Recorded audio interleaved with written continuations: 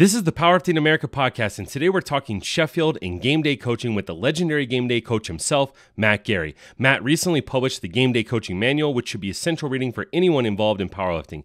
We talked about the core tenets of Matt's game day approach, and then we get into Sheffield, which we both agree is the greatest powerlifting competition ever held. Before we start, don't forget that Powerlifting America has 2 more national competitions coming up, with University Nationals on April 15th and the grand finale of them all, Sub-Junior, Junior, Masters, and Equipped Nationals starting June 2nd.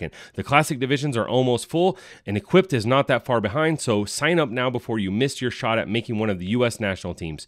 Thank you to SBD and Eleiko for the continued partnership with Powerlifting America. If you're looking to compete in drug-tested powerlifting, whether you're just starting out or you want to compete with the best in the world, make sure you go to powerlifting-america.com and follow us on Instagram at powerlifting_America. Now, with that, let's get into this interview with game day coaching legend, Matt Gary. What is up, Matt Gary, the legendary game day coach? How's it going, Matt? Outstanding, man. Thank you for having me. So having you on here because, you obviously you're one of the greatest minds in the sport, as we've witnessed at the press conferences and stuff. I thank you so much for leaning on you so heavily for doing those for us in Austin. And I love always just our conversations and talking with you. And you got a new book out, and it's an amazing book. I've read it from cover to cover. I love it. It's I think going to be a game changer for everyone who reads it. And then I also wanted to kind of get your perspective, because I know you were at Sheffield. You were sitting in the front row. So kind of want to do a little bit of a book review / Sheffield recap show, and kind of get the perspective from one of the best minds in the sport, just kind of on this biggest meet that's ever happened in powerlifting, what you thought about it. For sure. Does that sound good? So to start with the book, so it just came out. It's a game day coaching manual. You've been head coach of so many teams, assistant coach on so many teams, personal coach, so many amazing lifters, and it's all that is covered in the book. But I just want to kind of ask you, what's the general idea of the SSPT game day strategy? What's kind of the underlying philosophy of what you're trying to accomplish on game day? The underlying philosophy of what we're trying to accomplish is that you're building a total, and you have 9 point scoring opportunities to do that. And so each opportunity should be cherished. And, we're assuming that each opportunity is going to become increasingly more difficult and require greater strength. And so as you accumulate points, just matter of factly, the more successful attempts that you have, that therefore increases your ability to build a bigger total and score more points. And so that's the name of the game, is building the biggest total possible. And I think what we've seen recently, and it's one of the reasons for publishing the book, is because I wanted to put kind of this how-to manual out into the powerlifting community, is the fact that I think we can all understand now that powerlifting has truly become a sport. It's no longer just the strongest of the strongest, going out there, or the strongest of the strong, I should say, going out there and having a test day. It's not a max out day anymore. We don't see it, or it's very rare to see these genetic outliers, if you will, who can go into a competition and wipe the floor with their competitors. We may occasionally see that, but the tide has risen, and a high tide raises all boats. And so the talent pool is not only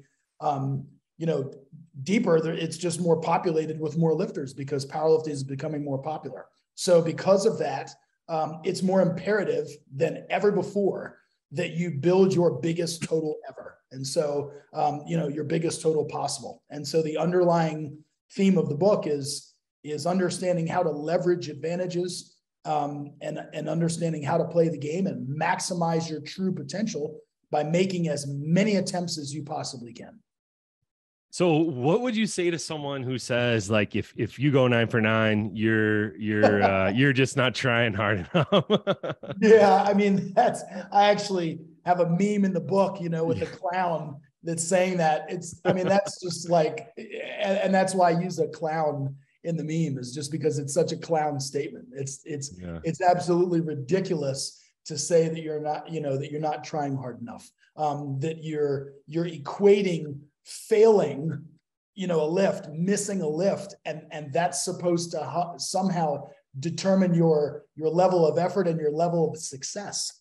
And so it's, and I even kind of say, why are, if going 9 for 9 is so terrible, then why are the people who do it, why do they always look so happy?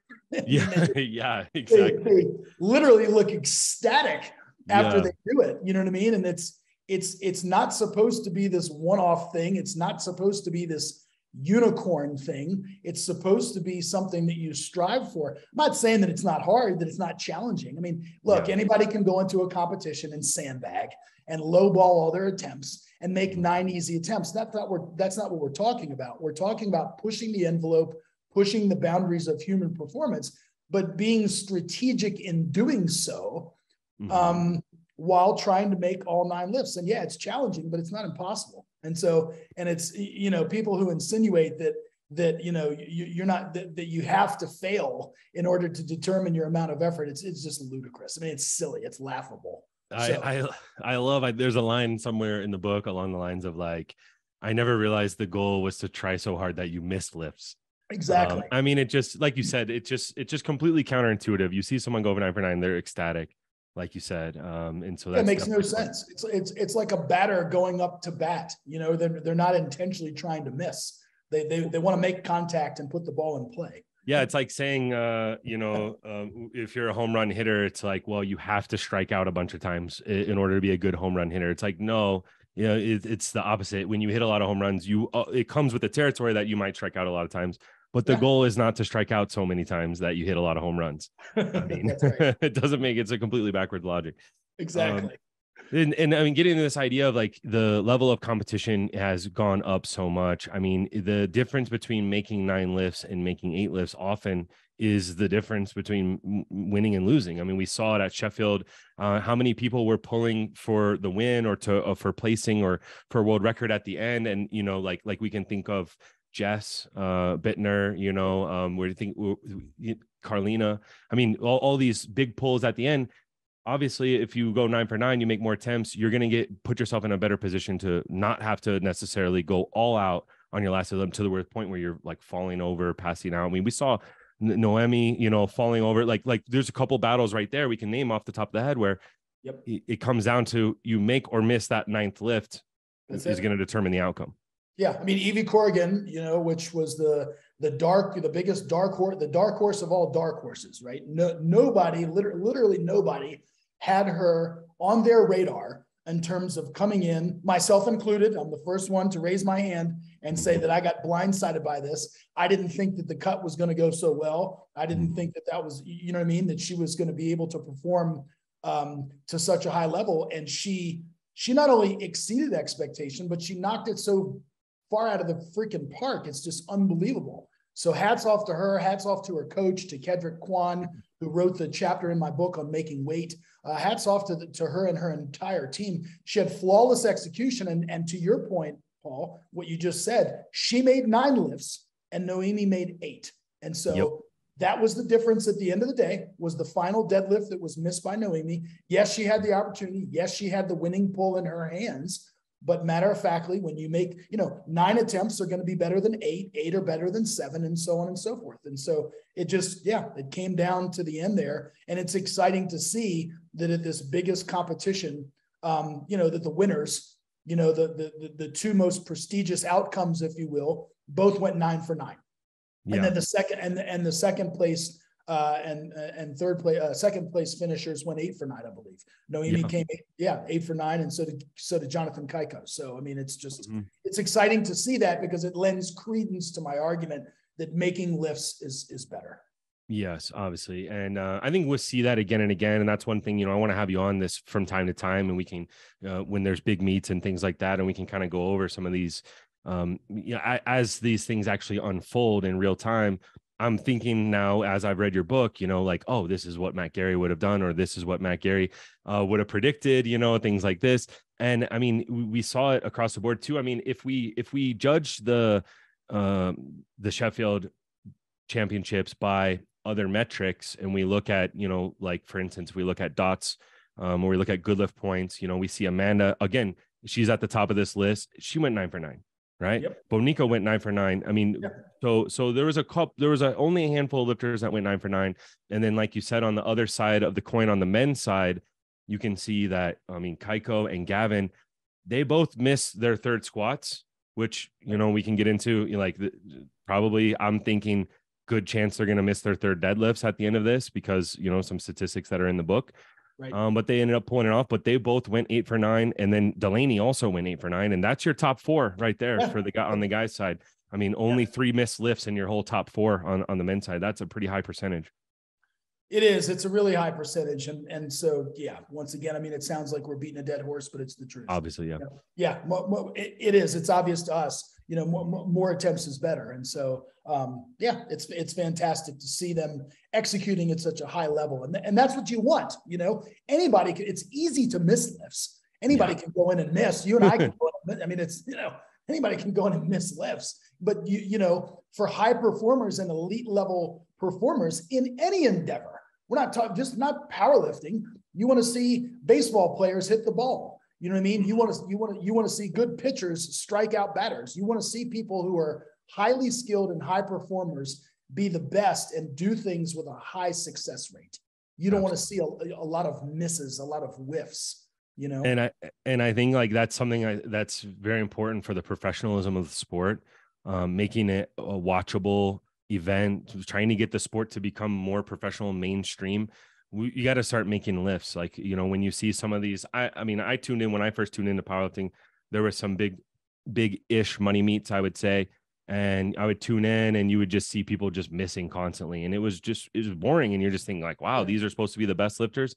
Right. And they miss all the time. So right. I think it's important, like you said, you know, also just like the level of the sport, as it gets better and better, you're going to have to get to hitting 9 for 9. So, all right. Definitely we're beating a dead horse. Also, just want to quickly, you know, you have data throughout the book. I mean, you actually go and crunch the numbers. And I think one of the interesting stats was that at the IPF World Championships, the world champions themselves successfully generally make 7.4 attempts. That's right.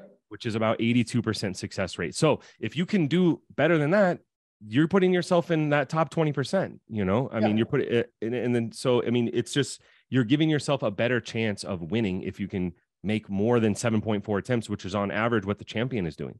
That's right. Yeah. So it's just always better to make more lifts. It's never an advantage to miss a lot of attempts. It's just not. Exactly. Yeah. Because like I said, you have 9 lifts. So each attempt represents a little bit over 11% of your opportunities to score points. Mm-hmm. And so why would you intentionally want to miss one of those and so forth? And so that's why this attempt selection becomes so critical, particularly on the third attempts. You know, that's the greatest skill that a game day coach must possess, is they must be able to accurately assess the second attempt, which is a data point, and determine how much does my lifter have left in the tank, while also considering what the opposition are doing at the end of the meet, you know, obviously for final rounds of deadlifts and so forth, but it's determining what that third attempt is. And so, you know, I kind of use the analogy in the book that it's like filling a bucket with water. You know what I mean? And so you literally and figuratively want to fill that bucket or that glass with as much water as you possibly can up to the tippy top, so that you don't splash any out. When you pick an attempt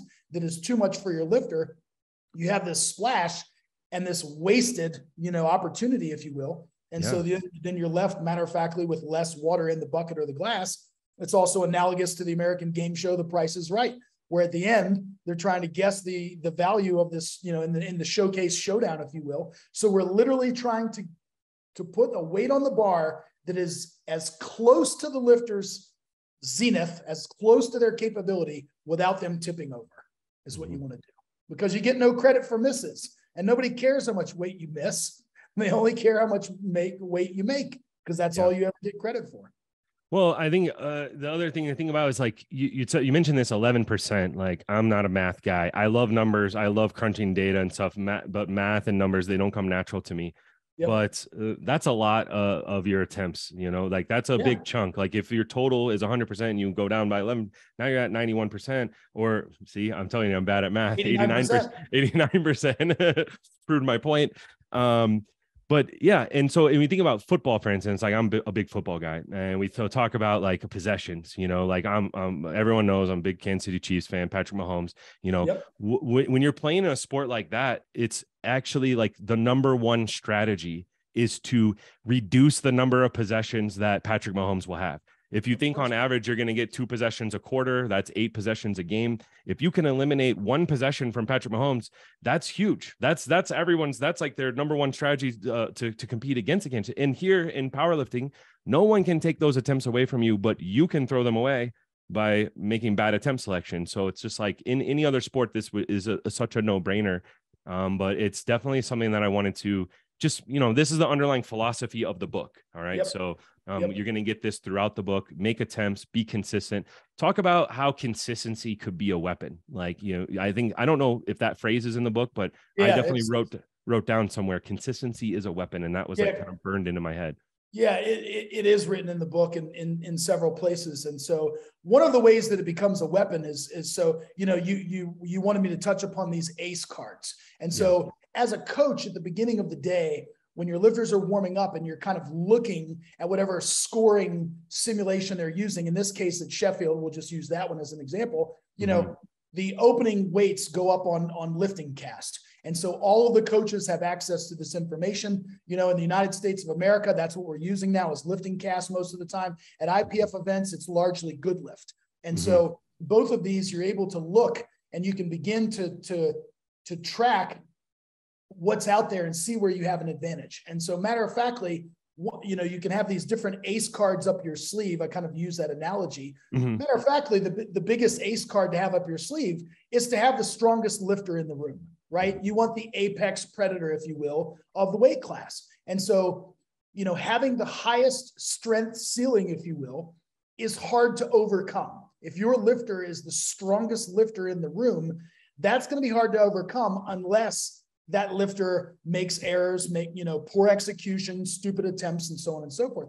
The next ACE card, or one of the next ACE cards, is having the lot number advantage. And so the lot number determines not only the order in which you weigh in, but it determines the order in which 2 lifters will take an attempt when they call for the same weight. So if Matt and Paul both call for 100 kilos and Paul has the lower lot number, my lot number is higher, that means I get to see Paul go first. And so Paul would go first at 100 kilos, and then I would take it after Paul, and I would matter of factly get to see how his lift moved. So that particularly becomes an advantage or a distinct advantage, obviously, at the end of the day in the deadlift where you're jockeying for position. So lot number is huge. Body weight is another advantage. The lighter person, if we tie on total, if Paul and Matt tie on total and Paul is lighter, then Paul is matter of factly pound for pound stronger, right? And then a fourth advantage is having the opportunity to we call it chips on the bar, to take a record attempt, if you will. And so when you don't have those advantages, right? Because sometimes you'll go into a meet and your lifter doesn't have any of those ACE cards up their sleeve, none of them. Then they have to use consistency as a weapon. And that's just making attempts, building a total. And every single time that you make an attempt, you put pressure on your opposition to make theirs. And so it's just like you said, if I can, if I'm playing defense against the Kansas City Chiefs, or I'm playing offense rather against the Kansas City Chiefs defense, I want to matter of factly possess the ball for as long as I possibly can. I don't want to turn it over. I don't want to fumble or fumble an attempt. A missed lift is like a fumble in football. Exactly. I'm then giving Paul the opportunity to score more. And exactly. So you would never want to do that. So I don't want to fumble an attempt, if you will. And so that's when consistency becomes a huge weapon, because if I don't possess any of those things like lot number, body weight advantage, or if I'm not the strongest deadlifter, we talk about being the strongest lifter, but if I'm not the strongest deadlifter and don't have the opportunity to pull last, to have the final say in the final event, then consistency is going to be my best weapon. And I need to go out and I need to execute to a high standard, and I need to make all 9 lifts and put pressure on my opposition. So consistency is huge, particularly for people who don't possess any of those advantages. Yeah, I think we refer to other sports analogies and things like this. One phrase that comes to mind is like the fundamentals. Like you always hear people say they're good on the fundamentals. They don't beat themselves. They're not going to make mistakes. You're going to have to go out there and take it away from them. All these cliche phrases that we hear in sports talk all the time about basically like, they're good. They're not going to beat themselves. They're not going to make these fumbles. They're not going to give turnovers. They're not going to make mistakes. And in some teams out there, like in other sports, we can talk about where they may not have a flashy quarterback like Patrick Mahomes. They may not be able to score, 2 touchdowns in 13 seconds like they did at the end of the last season, things like this. So what they have to do is get a lead in the early part of the game and not turn the ball over and possess the ball. And it's sometimes a little boring football to watch. People, good defense, running game, run the clock, things like this. And but that's a recipe for success. Yeah.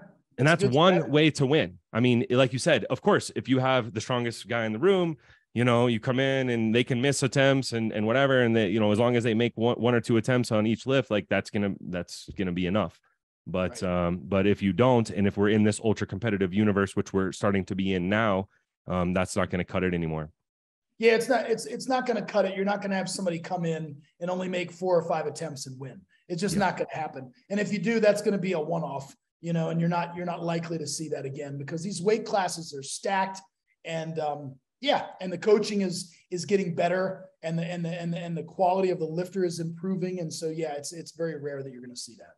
So just real quick to review. All right. So people are listening to Professor Gary taking notes. Like I'm typing out some notes as we're going here. Yeah. These advantages, we're talking strongest lifter, strongest deadlifter, that's right. Body weight advantage, lot number advantage, and then chips. And just real quick, tell us about why is it that this being the strongest deadlifter is so important? So, I mean, it's the strongest. Being the strongest deadlifter is so important because it's the last event, right? And so, way back when the order of powerlifting competition was different. It wasn't squat bench. Yeah, it wasn't squat bench deadlift. They used to, I believe they used to bench first and then squat and deadlift second and third. But they decided to reorder the competition, and this is the most logical way to do it. And so because the deadlift is last, the deadlifters or the best deadlifters are matter-of-factly going to get the final say, because if I'm able to go after the rest of the competition, then I matter-of-factly will be able to see what you've done. You will have played your game before I finish playing my game. So you will have taken all of your 9 attempts, and then I can survey the scoreboard at the end of the competition and matter-of-factly see what weight do I need to move up in placing to potentially win. At a world championships, they give individual medals. So you may have a lifter who's not in the running for the podium, but they might be in running for a deadlift medal. You know what I mean? And therefore maybe, move up from like 7th to 4th place overall while securing a gold in the deadlift. So that's kind of cool sometimes. But because the deadlift is the last event, that's the reason why it's, if they just flipped it, then the advantage presumably would go to the best squatters, right? Yeah. You know what I mean? Because the best squatters would then have the final say. So it's whomever is allowed to go last or toward the bottom of the flight is matter-of-factly going to have the advantage. So it's almost always an advantage to be a better deadlifter when you're not as good of a deadlifter, or you're kind of known as one of these subtotal lifters who has a really strong squat, a really strong bench and so forth.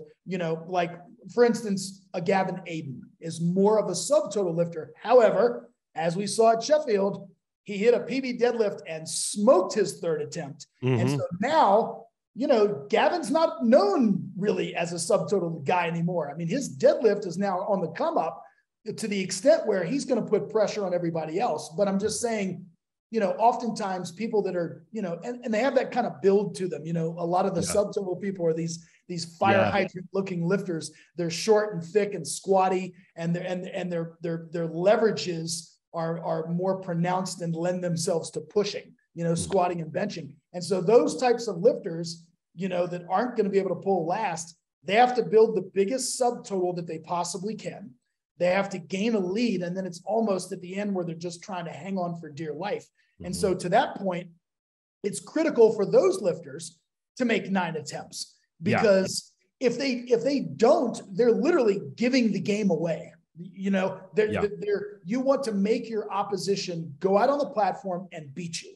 You know, you want to make them make their final deadlift. You don't want to miss your final deadlift, so you then have a lower total, and the opposition has already won, and they can put on the bar whatever they need or whatever they want, I should say. I mean, I think we kind of see that in the 76s with Carlina and Jess, and obviously Agatha is like the big subtotal queen, right? And then, but Jess is always going to have that final say.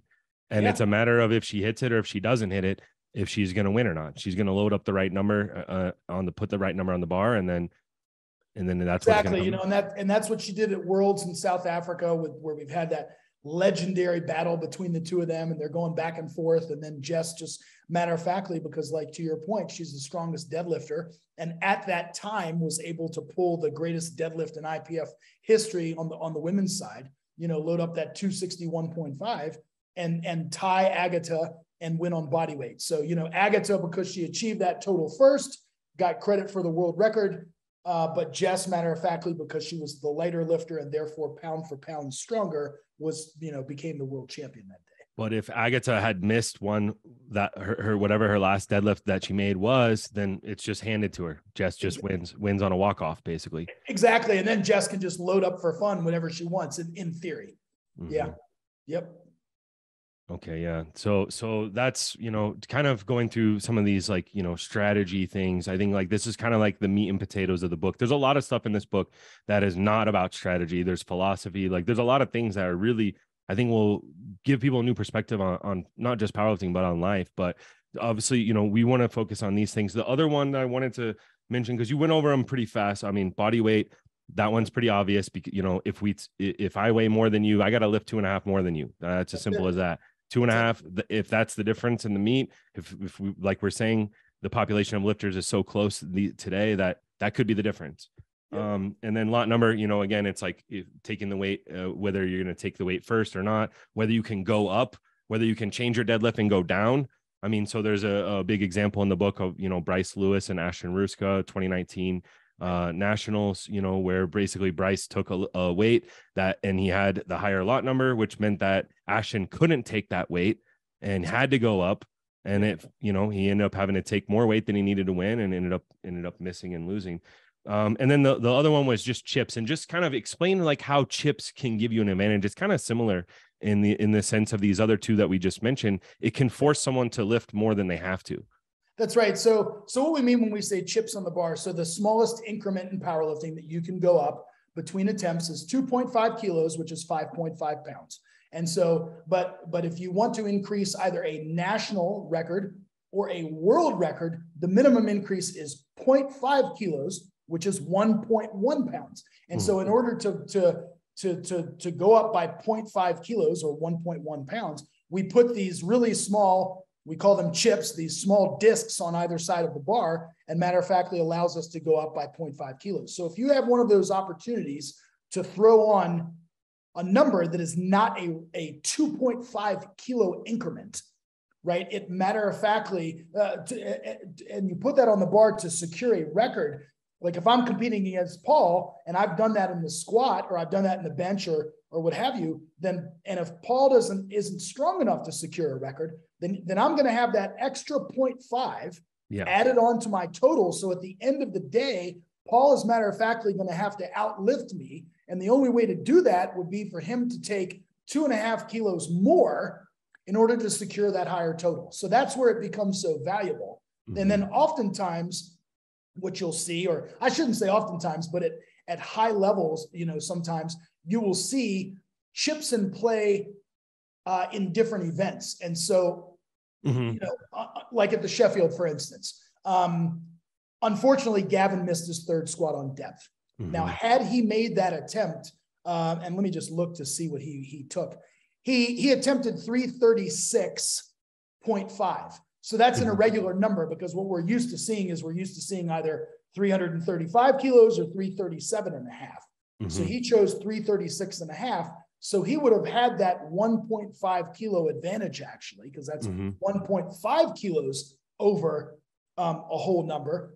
And then, of course, we saw Jonathan Keiko, who was able to use chips on the bar and the bench press. So what they would have done at that time, because Jonathan was actually the lighter of the two lifters, had Gavin made that third squat attempt, then Jonathan and his team would have had to have been mindful of that. And they would have had, or they would have, in all likelihood, selected a number that made sure that they could actually tie Gavin.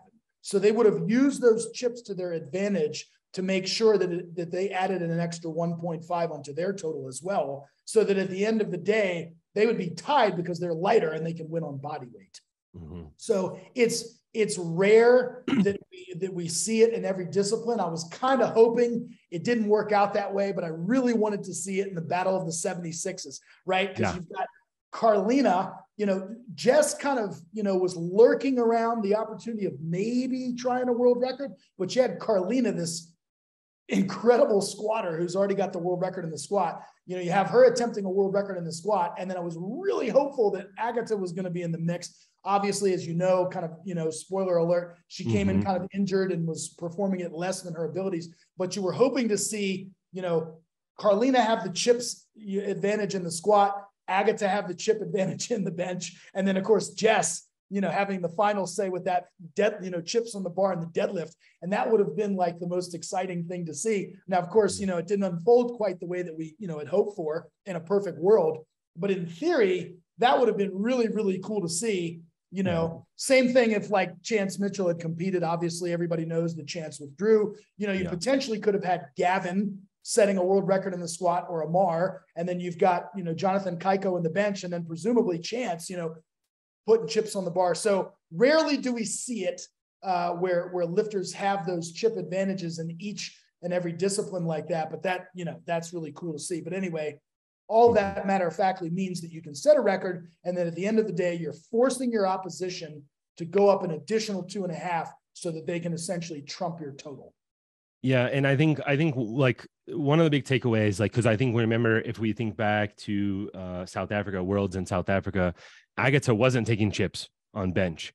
And that could have made a big difference. I mean, that if you see Jess's final deadlift, I mean, she seems like she always has more in the tank. I mean, we saw her limit at Sheffield at least, but I mean, if she had to just pull 0.5 more, I mean, in that case, she's pulling for a world record, so she can match that chip, so it's pretty easy in that case. But if she wasn't pulling for a deadlift world record, that could have made a big difference in the end. Exactly. Yeah. I mean, Jess was fortunate, obviously, to be the greatest deadlifter in that weight class's history. And so to be able to put that on the bar. But to your point, it's a card that you have to play. I was literally shocked when I saw Agatha not use chips on her attempts. I was just like appalled. I'm thinking to myself, I don't care if you're strong enough. It's a card that you just have to play. Even if you don't think you're going to need it, you just play it anyway. You just, you force your opposition at the end of the day, because every kilo, I mean, every half kilo counts. Yeah. And so it's a card you have to play. And I mean, when you're getting close to the limit, 2.5 kilos is like 5 pounds, especially in some weight class. I mean, like for Jesus, that's not going to be like a crazy difference, but we're talking in some of the middle and lighter weight classes, an extra 2.5 kilos is massive, but a 0.5, that's only 1 extra pound.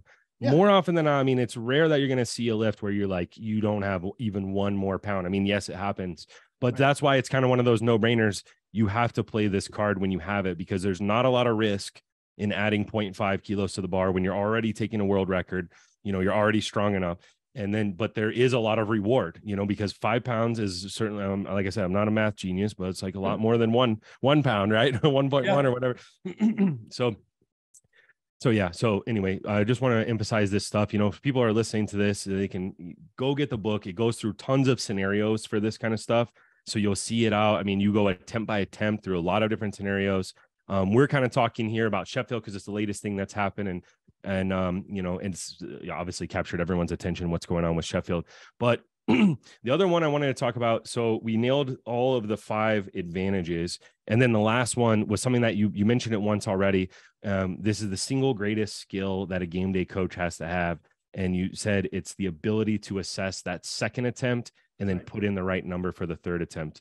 And you mentioned in the book, there's no one weird trick here. And so just tell people like, how do you get to the point where you know exactly what the right number is? So I have an entire chapter on data. And so what I've done is I've studied the data and I've examined the data so that you don't have to. And so I've looked at over 100 competitions and over 17,000 individual performances. So it's a nice chunk of data. It's sizable. I don't feel like I have to review anymore because the trends aren't changing. When I've examined a meet, we're talking about 0.001 difference or 0.1 difference. It's absolutely negligible, but all that is said to say this, that I've examined the data. And so I understand the percentage ranges of maximum. And I talk about that in the book of, theoretically where and how you should be choosing your attempts and which, strength zone, if you will, yields the greatest results, yields the highest likelihood of success. Mm-hmm. And so you can apply those percentages to people of different strength levels. And so obviously that's going to look much different for a Jesus Olivares, who's a super, than it is going to look for, a 66 kilo lifter or a 52 kilo lifter. And so, but what I've done is, and I actually have a chart in the book, is utilizing those percentages, those strength zones, if you will. I've applied it to lifters of different strength levels and essentially given you a GPS mm-hmm. to get you closer, right? It's not perfect. No method is perfect. No method is flawless, but it gets you closer. It gets you in the neighborhood, in the vicinity. Mm-hmm. And then you as a coach, like you said, there's no one weird trick. There's no, attempt selection hack. I can't give you that. You just matter of factly have to increase your coaching acumen by studying thousands and thousands of lifts. It's watching lifters lift, lifters compete, watch attempts of lifters of all abilities, all weight classes, both formats, classic and equipped, and mm-hmm. continue to do that. And once you think that you've done enough, do thousands more. I mean, literally. And just the more you do it, your sword, I use the analogy of a samurai sword, your katana can never be sharp enough. And so you want to continue to get better at that skill. And look, sometimes you're going to get it wrong. Sometimes you put the wrong number on the bar, or sometimes you actually kind of have the right number on the bar, but your lifter goes out and just doesn't execute for whatever reason. They get in their head mentally, something happens, but anyway, suffice it to say that it's getting you closer to that exact number. And then to get better at calling those attempts, it's just practice. It's like anything else. Mm-hmm. It's just thousands and thousands of repetitions. And fortunately, I've been blessed to be doing that for quite a long time, 28 years now. And so, it just means I'm old. And so it just gives me more experience. Like I've done it more than coaches who have only been doing this for 3 years. It doesn't mean that I'm always going to be right. It just means that I have more practice. Well, it's interesting that you say that, but I mean, and I know you're very humble and you talk about like, yeah, you're just old and just happen to be in the right place and had the right wife at the right time and whatever. But I've seen, like you mentioned in here, that you take every opportunity you get to handle and game day coach lifters. And I mean, you don't turn it down. I mean, I've seen it in person coming out of the front row last year in Austin to coach Lugo. And I mean, in where you could easily, you're at a level now where you could easily be at the point where you think, hey, my sword is sharp enough, but that's what I think I love so much about you is that you're never done. You're never the finished product. You never think that you know so much that you can't learn something else. Yeah. Yeah. I think as a coach, you have to have, or as anybody who it's that perpetual pursuit of mastery. And so it's that growth mindset, also understanding that I don't know it all. I don't proclaim to know it all. I try to stay in my own lane and play to my own strengths, but even still, I feel like I can be better. And the way for me to get better is just to avail myself of more opportunities to coach lifters from novice to elite and everybody in between. And so it's my absolute passion. And so whenever I have those opportunities, I like to seize the day and do it. And I mean, I was just at high school nationals and the head coach of the U.S. junior and sub-junior team is John Burford. and he's back there in the warm-up room, and he's got a slew of lifters from Covington that are all studs, and it's amazing to watch them work because it's like such a well-oiled machine. But he said the same thing, powerlifting is my passion.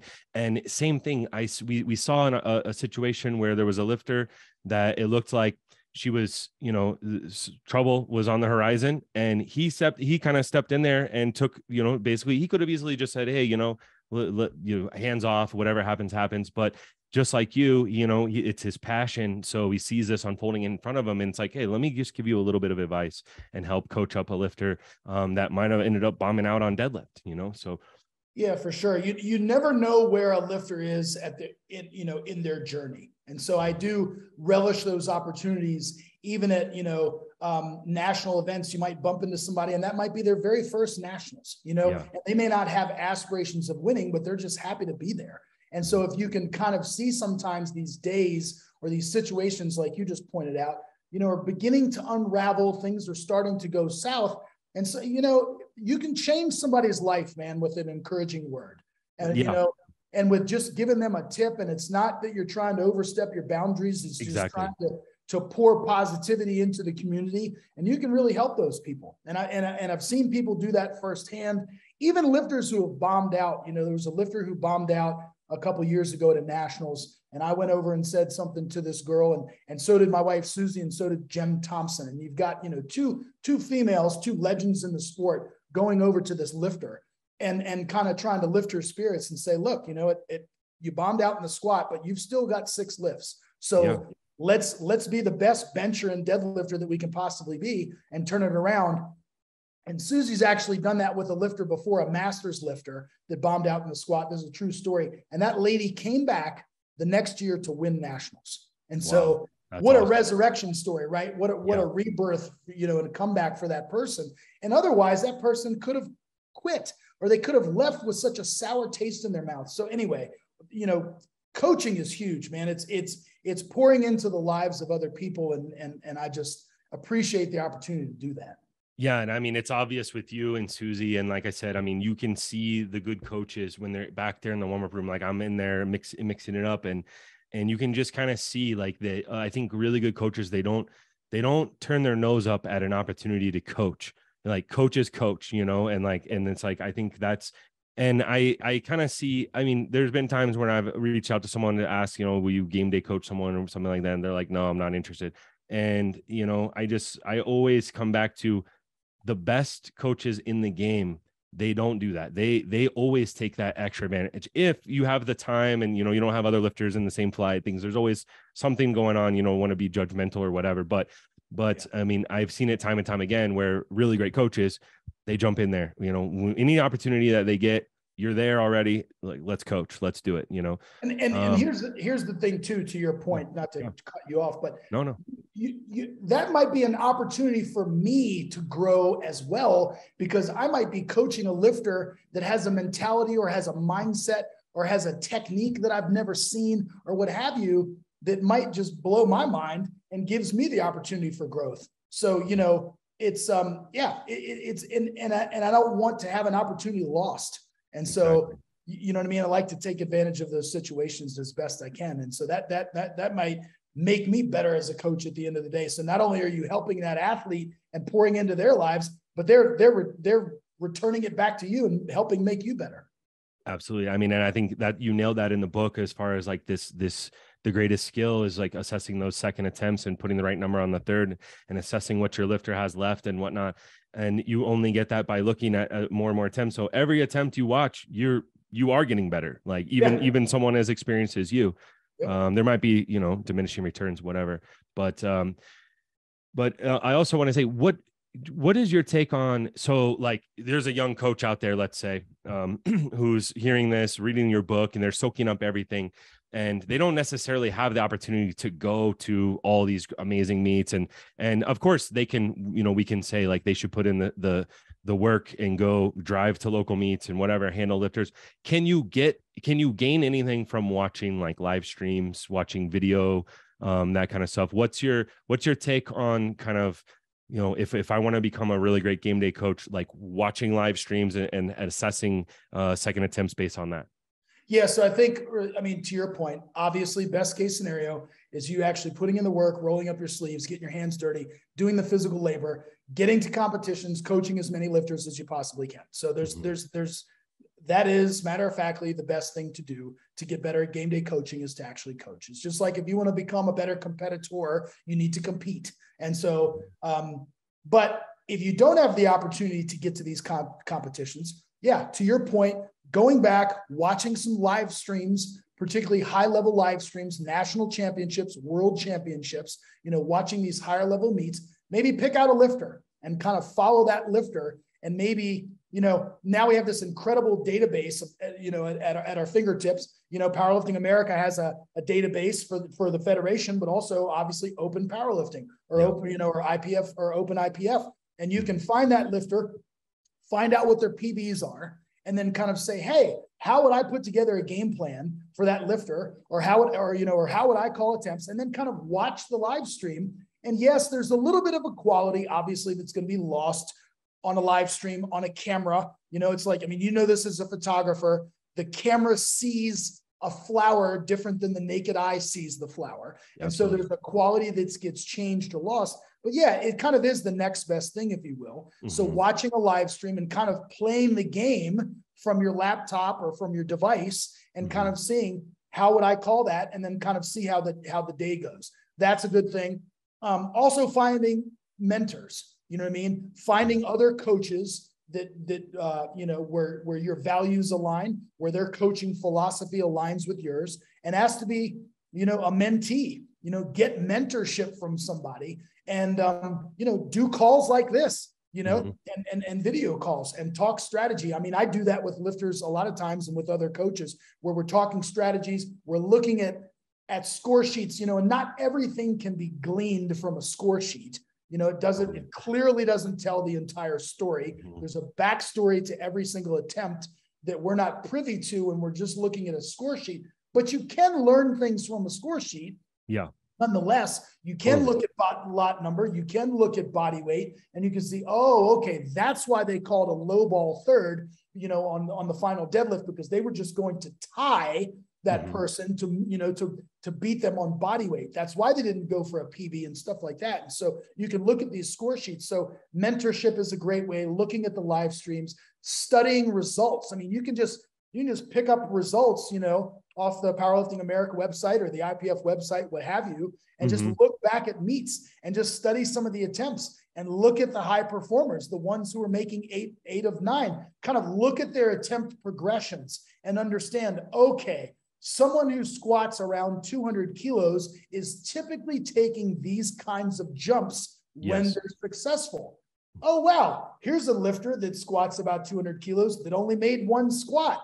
Why? Well, they took a huge jump or something like that. And so it's, you can glean additional information from some of these score sheets. And so those are kind of second and third best options. But when you can compile all of that stuff, that's kind of this best case scenario. And so, I also encourage coaches to shadow other coaches. Totally.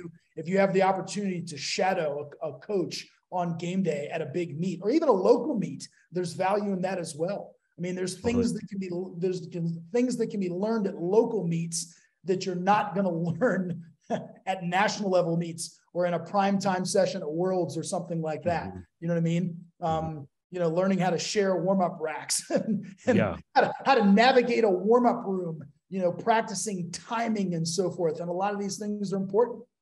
Absolutely. Yeah. And just so people know, you have it laid out in the book, how to install a game plan, when you go back and you look at PBs and everything like that. And so you can literally take the formula from the book and take Matt's game plan strategy and go find a lifter, put in the numbers for PBs and things and make some predictions and sit down and then watch the live stream and kind of watch how it plays out in front of you and see if you would make the right attempts and calls and stuff. And obviously you can slow the game down and pause and think a little and do a little extra math that you wouldn't normally get to do in 60 seconds. But yeah, there's a lot that you could do just from a live stream. I do want to give two caveats because we're talking about video. And there's one thing that's mentioned in the book many times, or at least a couple times, is just that, looking at your lift on video is always going to look faster, right? I mean, that's just the way it is. It's always going to look faster. So I think definitely there's not going to be a substitute for seeing it in person, get a sense of the effort that went into it versus seeing a video.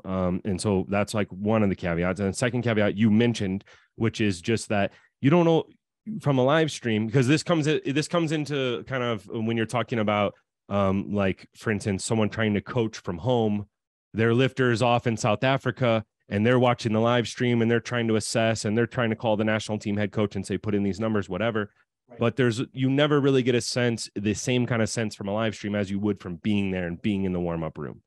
Yeah. And you're not privy to how the warm-ups looked. You're not privy to the private conversations or the backstory for each attempt or each, you know what I mean? You're not privy to the conversations that are taking place between the other coaches, between the other competitors, between them strategizing at the, looking at the monitor, in the warm-up area. You're not privy to those conversations. And so you're looking at everything on a live stream and you can't always see a shift, a breakdown in technique on a live stream that might have been more obvious had you been there in person. You know what I mean? You could see a person's foot slip on a bench press or something that you may have missed on the live stream.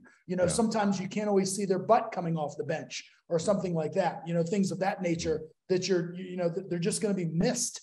So yeah, absolutely. I mean, preference is always going to be given to the people with boots on the ground who are coaching there, side by side with their lifter. Yeah, for sure. So speaking of that, you just, I mean, we're going off on different tangents here, but because every time I talk to you, this is how it goes. Cause I'm always so curious. You say something and it leads to another idea.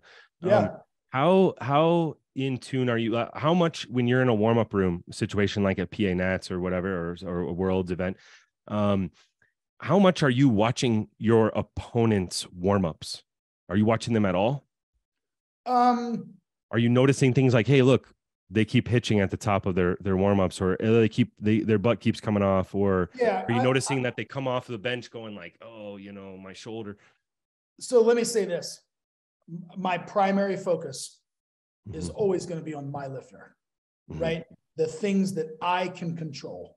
The thing, and I talk about that in the book. I talk about having a circle of control and focusing on the things that we can control, that I can control as the coach, that the athlete can control. Everything on the outside of that circle is largely trivia. It's just trivial. I can't control those things. And every moment that I focus on things that are outside of my control is a moment lost or that could have been spent on my lifter. Now, we'll put a pin in that for just a second.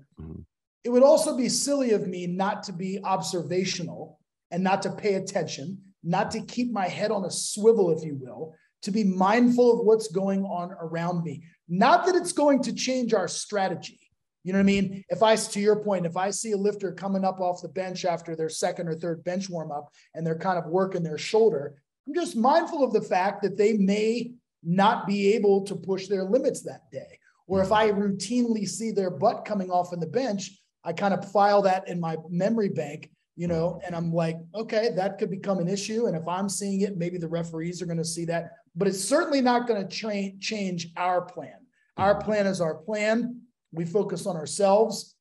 We focus on our abilities. We focus on our lifts. We don't intentionally chase anybody. You know what I mean? If our lifter can out squat us by 50 kilos, that's not a deficit we're going to be able to make up. We need to make our attempts, and maybe we get lucky for us and they wind up missing an attempt or something like that. So it doesn't change our strategy, but I'm mindful of those things. I'm also mindful of those things, particularly in the end of game scenarios where there might be a 2-to-1 call. If I see somebody hitching in the deadlift or supporting on the thighs, or their deadlift is a little bit untidy, as we say, then that might be something that I want to file in my memory bank. Because if it's a 2-to-1 decision at the end of the day and it's going to affect placing or the outcome for my lifter, you bet your bottom dollar I'm going over to the jury table. Because, you know what I mean? And 100%. And there's nothing Bush League about that. That's within the rules. That's gamesmanship. As a matter of fact, it's good sportsmanship. It's incumbent upon me to be an advocate, a defense attorney, if you will, for my lifter. And I'm going to fight tooth and nail until till the last dog is hung, so to speak, to go out there and fight for my lifter. So those are things that I would be mindful of, but it's certainly not going to change our strategy. Yeah. And I know you made some posts recently and you talked to kind of about the importance of being able to watch your opponent's second attempts as well. And now is that, sometimes there's logistical, I mean, there's some logistical issues here. Like, I mean, just as a photographer, it's like, it's hard to cover everyone and see everything. And, you know, so how do you navigate that? That's a great question. It's really challenging. I'm not going to lie. Primarily what you want to watch is you want to watch your lifters, your opponent's second attempt deadlift. You know, that's if there's a single attempt to watch, you know, just like I said, the most important skill that a game day coach has got to possess is being able to call a third attempt after seeing the second. If there's the most critical lift of the day, if I can only watch one, I want to watch their 8th lift, which is their second deadlift, right? Because I need to determine how much I feel my opponent has left in the tank. And so if I've done my due diligence in terms of scouting, I know what their PB is. I might know what their PB at a Worlds is versus a Nationals, you know, or a home game, you know what I mean? And how there might be a differentiation between those two numbers. But I need to know that. I need to, you know, presumably if they've put some of their training on Instagram or YouTube, I need to have followed that. I need to be mindful of what their heaviest lifts were in training. And then obviously take the most critical data point of all, which is how did that second deadlift look? And so to your point, you know, and then I'm trying to assess, what do I think my opponent has left in the tank versus what my lifter has in the tank? And how do I strategize that and kind of leverage those two data points to my advantage, if you will? And look, sometimes it's just, you know, the other attempt or the other lifter just has way more in the tank, which is more than what your lifter has. And that's just the name of the game. That's sports. You know what I mean? That's just how it is, you know. Sometimes, yeah, exactly. Sometimes you have a Tyreek Hill on your team who can outrun everybody when he was playing for the Chiefs, and you ain't going to catch him. There's just nothing you can do. But it can become in certain situations this logistical nightmare if you're not allowed to kind of peek beyond the curtain, you know, as a coach watching an opponent. That's why I always urge federations at these championships and so forth. You've got to have monitors in the back at the very least. So that the coaches, you know, I'm always, again, to your point, I want to get my physical eyes on the lift. So I'll do whatever is in my power to weasel my way from the behind the back curtain, kind of sticking my head out, you know, whether it's the backdrop or the curtain or what have you, to get my physical eyes on that lift to see how much they have left. And when I'm shielded from that, or I'm matter of factly not allowed, then there needs to be a monitor in the back. And so to your point, if I can't do it, it's important to have an assistant, you know, and that's why at World Championships, you have staffs. You have a head coach, and then you have assistants, and then maybe you've got the lifters programming coach who has been named an assistant or a game day coach there at the time. And so it's key to leverage all those people to your advantage so that you can get eyes on the lift. You know what I mean? But I want to try my best to get my eyes on the lift. But to your point, sometimes it becomes a logistical nightmare. And sometimes the scorers table is a long way away. And it's like, or the jury table, as we saw at Sheffield, the jury table was all the way on the other side of the stage. Opposite side, on the opposite side. And so I know, you know, it made it difficult and challenging for coaches rather, to get all the way over to the other side of the platform in a timely fashion, you know, to get over there and kind of put a halt on things and say, hey, I want to protest this lift and so forth. So, So look, at all times, you have to be able to read and react very quickly. And to that point, you know, like we talked about before, the only way to get better at doing that is to actually do it time and time again. And the more that you do something, the more that you practice a skill, as you know, as a photographer, the more thousands of photos you take, the more confident you become. I mean, it's just, that's it. And it's the more like you like the littlest things that you've mentioned so many things here. Like this is all gold, but people should be taking notes throughout this. But you know, you mentioned the ability to like weasel your way in. I mean, I talk about that all the time as a photojournalist. It's like my mentor always said, like, you know, you don't need to have a press pass. Like a good photojournalist finds a way to weasel in, just like you said. That's a skill. right? Like that's a way where you can find, oh, there's usually a place over on the other side away from the scoring table where I can peek behind the curtain and I could get my actual eye on it, and so like that, the logistics of how you do that and how you figure out ways, the skill of delegating to other coaches, handling your lifters keeping your lifter prepped and everything while you could be going and looking at this last attempt of your opponent, things like this. So many little things, sometimes you might find that your assistant's doesn't have as good of an eye as you. So you That's leave right. them back there to rub the guy's back while you're out there, the one with the eye and looking at the attempt. So there's so much stuff in there. And like you said, just practicing it and getting better at it. Yeah. And that, to your point out of all of this, and it's one of the things that you and I've talked about, and you've read the book, you've given me some positive feedback. You've also given me some constructive criticism, which I've appreciated. And for those of you who are listening, who are kind of on the fence with the book, and those of you who have already purchased it, I'm soon going to be releasing some revisions. Obviously, we've just had PA Nationals. I went to the Arnold and I went to Sheffield. And so I've got these additional scenarios that I want to include in the book. But one of the things that I'm also going to add to kind of add another layer of context to my argument is, let's just imagine for a moment a world where there are no coaches. And so the lifters show up to these high-level competitions and every single thing they have to do is on their own. So you have to look at the scoreboard, you have to load and then lift every single warm-up, you have to assess your own timing, and you have to figure out where you are in the placings. You have to track lot number, body weight advantage, all of these different things, who used a chip, who didn't. And then, by the way, when it gets time to the deadlift, you have to peek from beyond the curtain and you might be the next lifter, right? Yeah, exactly. And so you're going to be watching your opponent's deadlift while also thinking about, wait a second, I need to put baby powder on my thighs and do all these things. All that is to say is that I think we understand how critical and how vital and how necessary coaching is, particularly at the higher levels. Because if you were to remove the game day coaches, if we took them completely out of the picture, I guarantee you the podiums would look different. Totally. Look very different, because I think we all know, and I'm not going to name names, but there are lifters out there who may also be coaches themselves.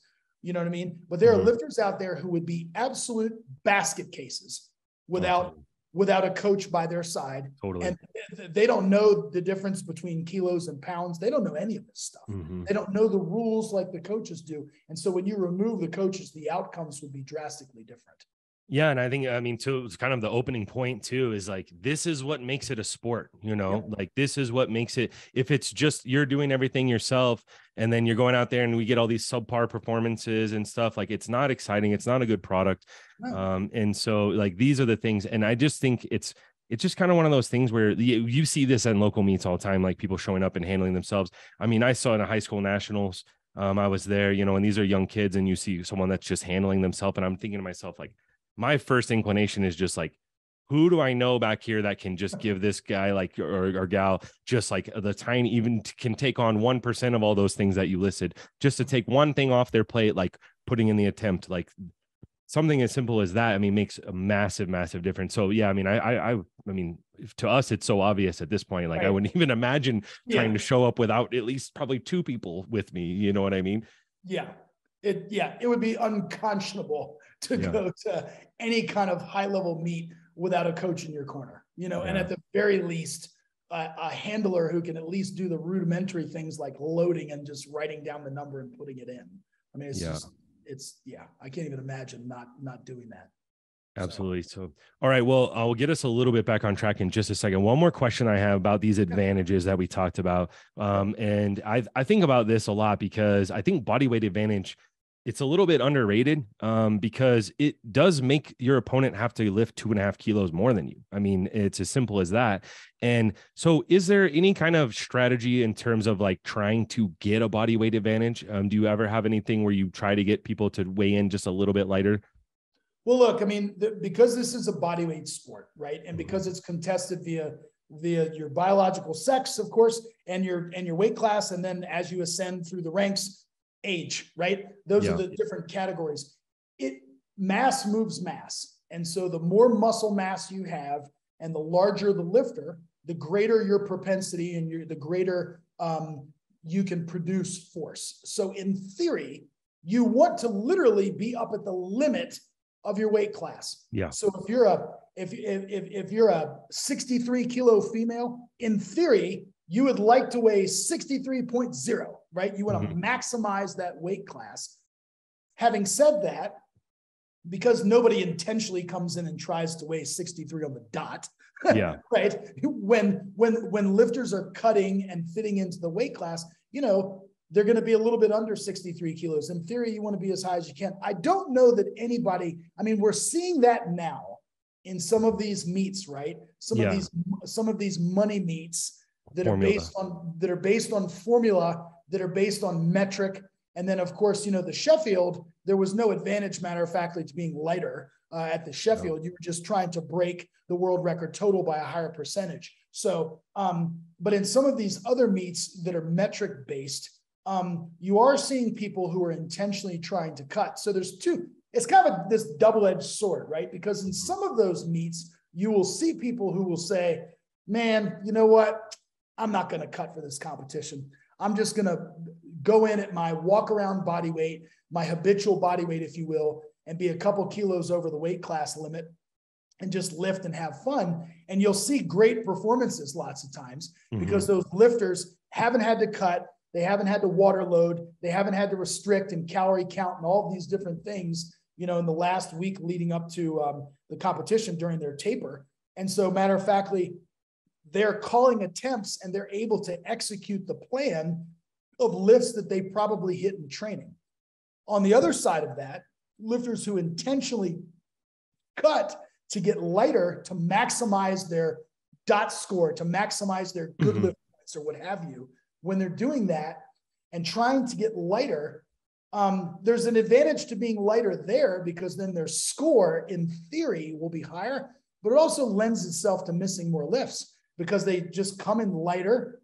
They come in a little bit weaker. They aren't matter. You know, you're literally and figuratively a smaller version of yourself under the bar. And so you know, and when I say under the bar, I'm talking about in the squat and in the bench press. And so those are the two lifts, obviously, that are most affected by body weight, where your leverages change. And so the lighter you are, while it may mean that your formula might potentially go up a few points, it also means that your ability and capacity to produce force is probably diminished.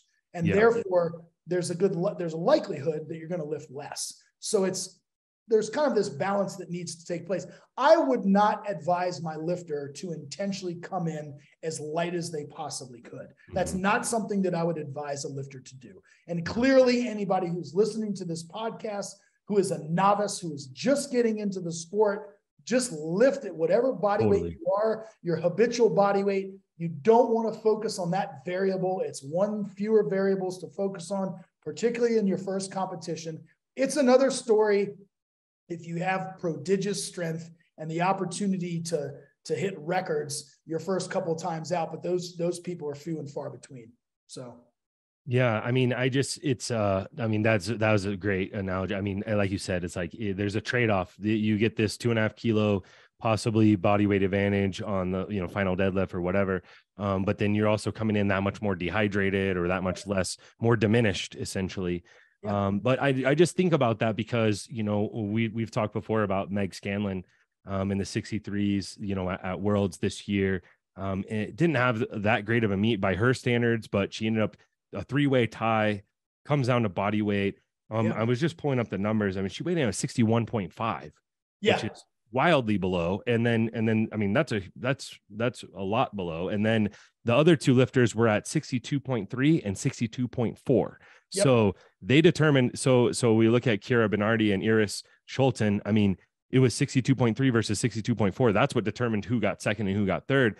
I'm just wondering, in that specific case, if you had a weapon like Kedrick on your side and you could just like spit like for like an extra 5 minutes or something, you know, and come in at 62.2 instead of 62.3, you get second instead of. And so I was just kind of curious if that, like, as powerlifting gets more and more competitive like this, if there doesn't start to be some scouting and strategy where, like, both of those ladies, for instance, they came in at 62.3, 62.4. Well, if I'm Kedrick and I think I can keep Meg's strength at full capacity and get her right at 62.1. Yeah. And get that body weight advantage. I don't know if that's something that anyone would ever take advantage of, but it sounds like it's not anything that you would ever really, it's like you either have the body weight advantage or you don't. It's kind of like lot number. It's kind of a little bit random.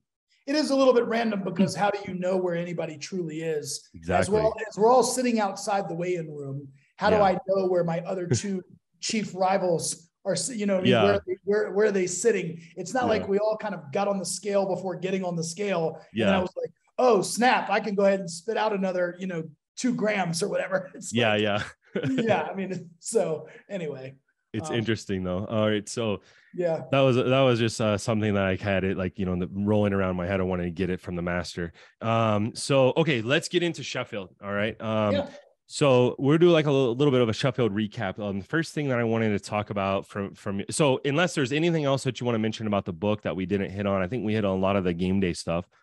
Yeah, man, I think we covered all the bases, and anything that's going to be added is just going to be born out of our conversation. Yeah, absolutely. So, so first thing I wanted to ask you about was just sort of like big picture stuff, like bird's eye view of Sheffield, your experience there, what this event means for the sport of powerlifting, and, like what stood out, what was different that you'd like to see more of?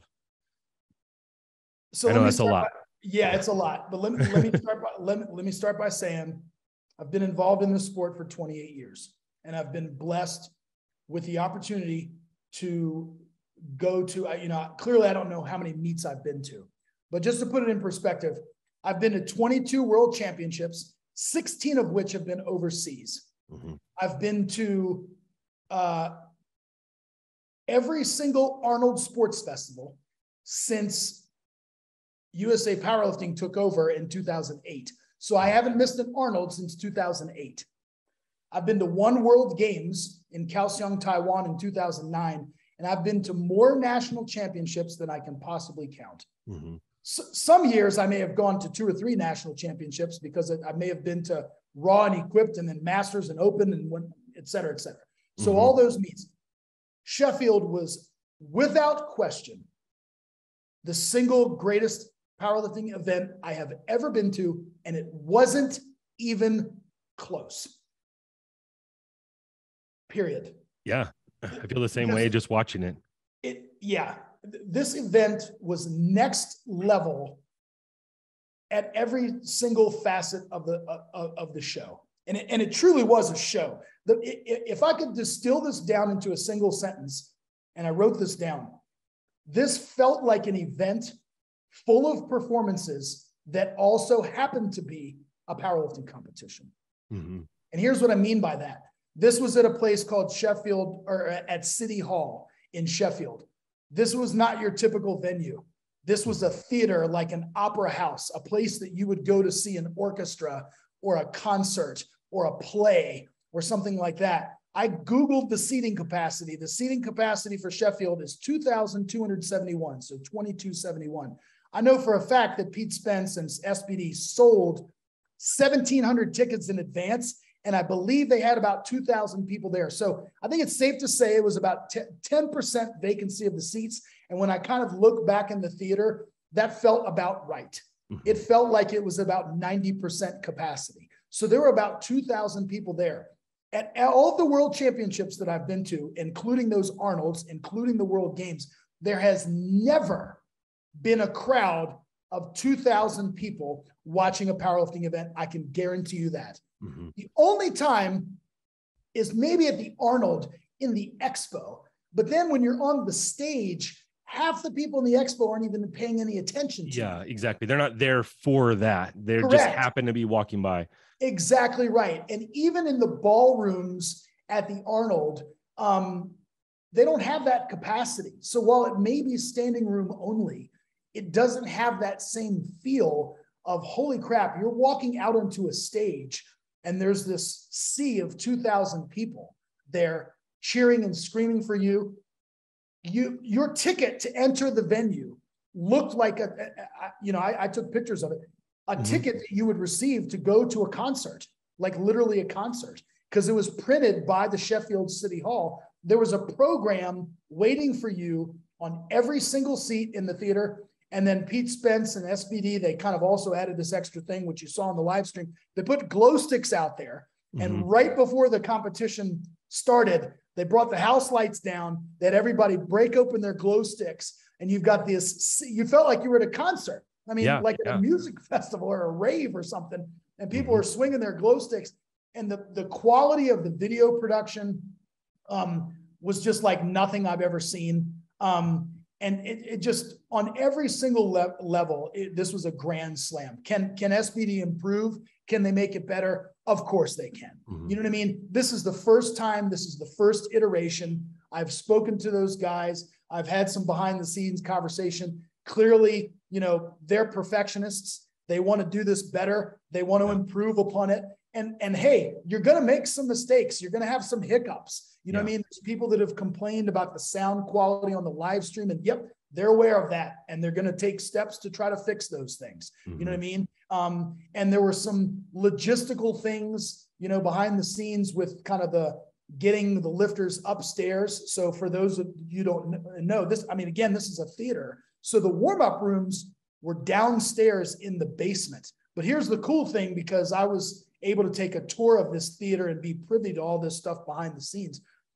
You had a men's and women's warm-up room, and you had, you know, 12 men, 12 women. So you had 4 stations, 4 Eleiko racks in each warm-up room. So 3 lifters per rack. And there was a assigned, instead of assigned seating, there was assigned warming up. You were assigned to a certain warm-up platform, and SBD intentionally paired you up with people that were of relatively the same strength, relatively the same height when they could pair you by height, and people who you weren't competing directly against in your own weight class. So for instance, I think Bonica, Jess Bittner, and Amanda Lawrence warmed up together. And so you've got 3 lifters of, you know, in some of the disciplines, relatively, you know, close strength level and so forth, same height and so forth. And then at every platform in the warm-up room, there was spotters and loaders. So the coaches didn't even have to lift a finger. All they had to do was call to the spotters and loaders and say, we want 170 kilos on the bar, rack height 9, we're going to take it in 2 minutes. And they would go ahead and do everything. I mean, you're talking about white glove service, literally, you know, for the lifters. And they were able to warm up there. And so, and then the warm-up area was separated by this, actually what appeared to be like a dance floor. And that's where the meet and greet took place after the event. So anybody who had VIP tickets and who had VIP seating was able to attend this meet and greet. And then you had these, literally these life-size posters and banners. And every lifter at the meet and greet was intentionally standing right in front of their own picture. You know what I mean? Which was like the coolest thing, right? It was like, you kind of hopped around from booth to booth, and you were able to go meet the lifters and take photos with them and talk to them and congratulate them on their performances. And it's so on every level, man, SBD just knocked this thing clear out of the park. And so I literally can't, there are not enough superlatives to high five them and to pat them on the back. This was truly a one-of-a-kind event, and simply the greatest competition I have ever been to. Yeah. I mean, dude, it sounds so amazing. I mean, I'm just like kicking myself that I didn't just pay for it myself and go over there. And I think next year you're going to see they're going to sell out. They're going to sell out for sure. Yeah. And just to add one thing before we get into some additional conversation, so people are coming down to us in the audience. You know, Susie and I were blessed. We were fortunate enough to be in the front row. We were sitting there. And so before the event actually started, you know, they opened up the event. First of all, they had, you could get adult beverages. So there were bars that were open. There was food available in this theater, which was really cool. Like, how often do you have that stuff? And so you could go grab a cocktail or a beer or a soda or whatever, come back to your seat, and people were kind of mingling around the theater. And we had on our SSPT t-shirts. And so people were coming down and saying hello. And we were able to get these, you know, photo opportunities with our powerlifting family and stuff like that. And so that was just amazing and wonderful. And then there were people who flew from other countries all around the world. I'm downstairs at the meet and greet, and I look over to my left, and I'm like, holy crap, I saw 2 Americans, and I'm like, what the heck are you guys doing here? Like, that's awesome. Yeah, this couple, they're like, well, we didn't want to miss it. So they bought tickets and came over to England just for this event. And that's why, again, as I said, it truly felt like an event with performances that also happened to be a powerlifting competition, because you had people, and that wasn't the only instance.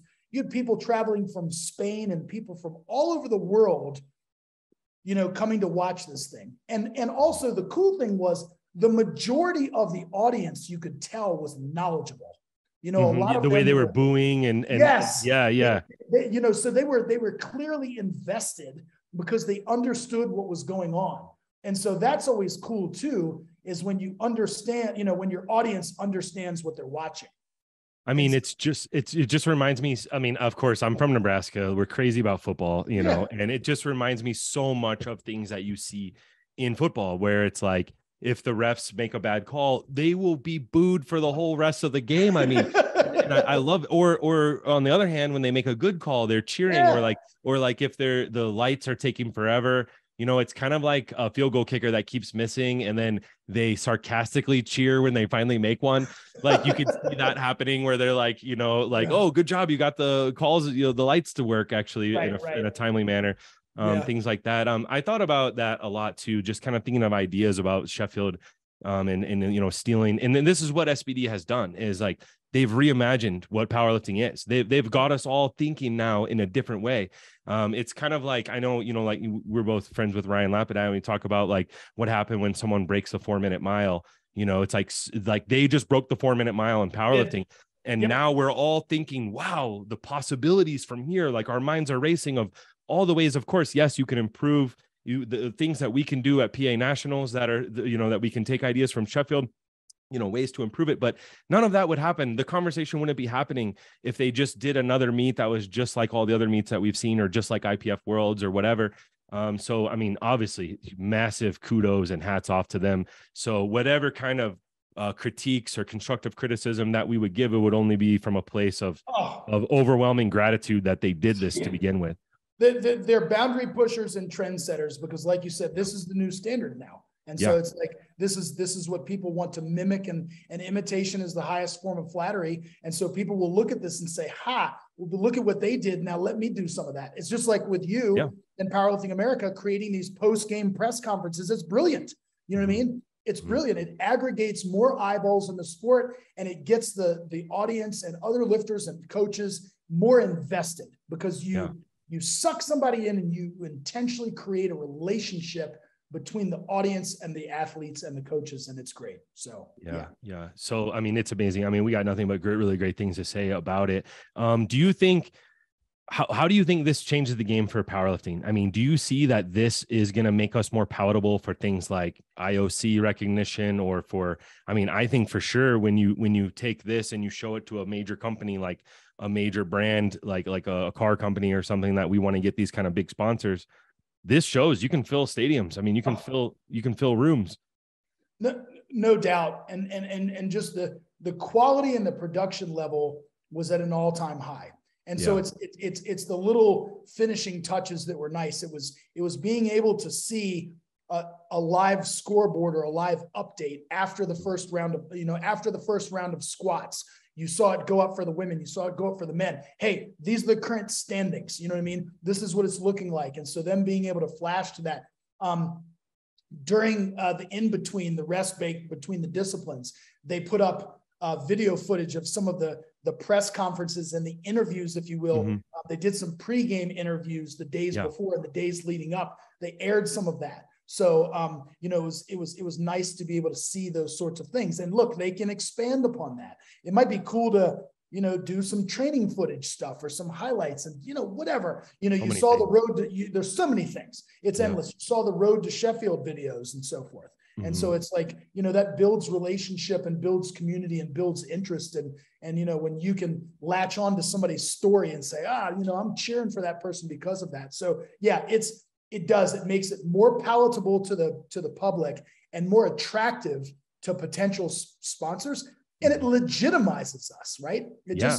It makes us look, you know, more professional. This isn't some, you know what I mean, one-off, you know, strength extravaganza at a barbecue or a cookout. Like, this is a real freaking event, man. Yeah. So yeah, I think it's great. And so just on so many levels, and again, it's not hyperbole, but it's the truth. I mean that with all my heart. This is the best event I've ever been to. And I expect it to get better. And that's not to put pressure on them. It's just, I'm confident. It's like, look what they've done. Now they say, okay, we've got these 3, 4, 5 areas that we think we can improve upon, and they'll get better. And so every year, like you said, if you come next year, you'll probably be able to see a product that was better than what I saw. You know what I mean? So it's really cool. I had an idea going into it because I was kind of kicking myself I didn't bite because I'm like, man, I wish I was sitting next to Matt and Sioux-z and just like soaking up what you were saying. And then I had the idea of we need to mic up Matt at this meet and have him, we get him fully mic'd the whole time and get after the fact commentary of like, you know how they do that in football games where they mic people up and stuff. So again, hats off to them because you were having these ideas and things because of what they did. And I just think, who knows where we can go from here. And then the other thing I was going to say, I've been mentioning this a lot is like, I think our athletes, our superstars that are out here, I think they deserve this sort of treatment, that they deserve this stage for them to shine on and to be treated like rock stars, to be have like the big poster and to be signing. It reminds me, of like a fan day at a college football game where everyone can come and get their program signed by your favorite athlete and talk with them for a couple minutes and things like that. And I think we saw as well that big stage, they rose to the occasion. That's our biggest commodity, our best product, our biggest asset or whatever is Jesus, Amanda, Evie, all these amazing athletes. And SBD has finally, found a way to sort of package that all up and bottle it up in just the right way. Did you feel that way as well? That the athletes kind of like rose to the size of the stage? Yes, I have not talked to a single lifter, and I talked to most of them, and ones from other countries that I'm friends with as well. And they all felt like they were treated like royalty. In addition to their travel and accommodations being paid for, when they arrived there, they all had itineraries. Each of them had an individual itinerary of, this is when your photo shoot is going to be. These are when your videos are taking place over the next couple of days. We're going to be going over to the theater as a group to kind of navigate and get a lay of the land. You're going to get to see the stage, the warm-up room, all these different things. Like you said, all of their meals were taken care of and they ate together as a group. That's cool. They broke bread together, and what better way to build relationship and is to have fellowship over food with people. You and I know that firsthand, and that's how you and I got to know each other better, at PA Nationals. And so, and to your point, I think all the lifters appreciated that. They appreciated the attention. They appreciated this literal and figurative red carpet being rolled out for them. And then to your point, they rose to the occasion. They realized this opportunity that they had to kind of interact with the audience, and whatever you gave, you got back. You know what I mean? It's like, It's like, Gavin, obviously, with braiding his hair and looking like a Viking. He intentionally leaned into that. You know what I mean? And it's cool. And it's okay if your personality's not like that. If you're a little bit more stoic or something like a Jonathan Keiko, that's fine. You know what I mean? But still, even, I think you saw in the live stream after Gavin's third attempt deadlift, and then Keiko needed that third pull and they locked in on him. Now that thing's gone viral. It's amazing. It's amazing, right? It's just him, just like breathe. You can see him breathing fire, almost so intense and so locked in. So, it's these moments, right, that, like you said, other sponsors, other corporations, hopefully, Lord willing, will see and realize, wow, there's a product here that maybe I want to be a part of. And so, I think all of the athletes that I spoke to were very appreciative of that, and they rose to the occasion. Totally. And I think it is kind of like about time in a way where it's like, these athletes, they to go to worlds, you got to buy your own track suit, pay for your own drug tests and pay for your flight, so of course, SBD also sponsors a lot of athletes and covers some of their travel costs and whatnot for IPF worlds and things as well.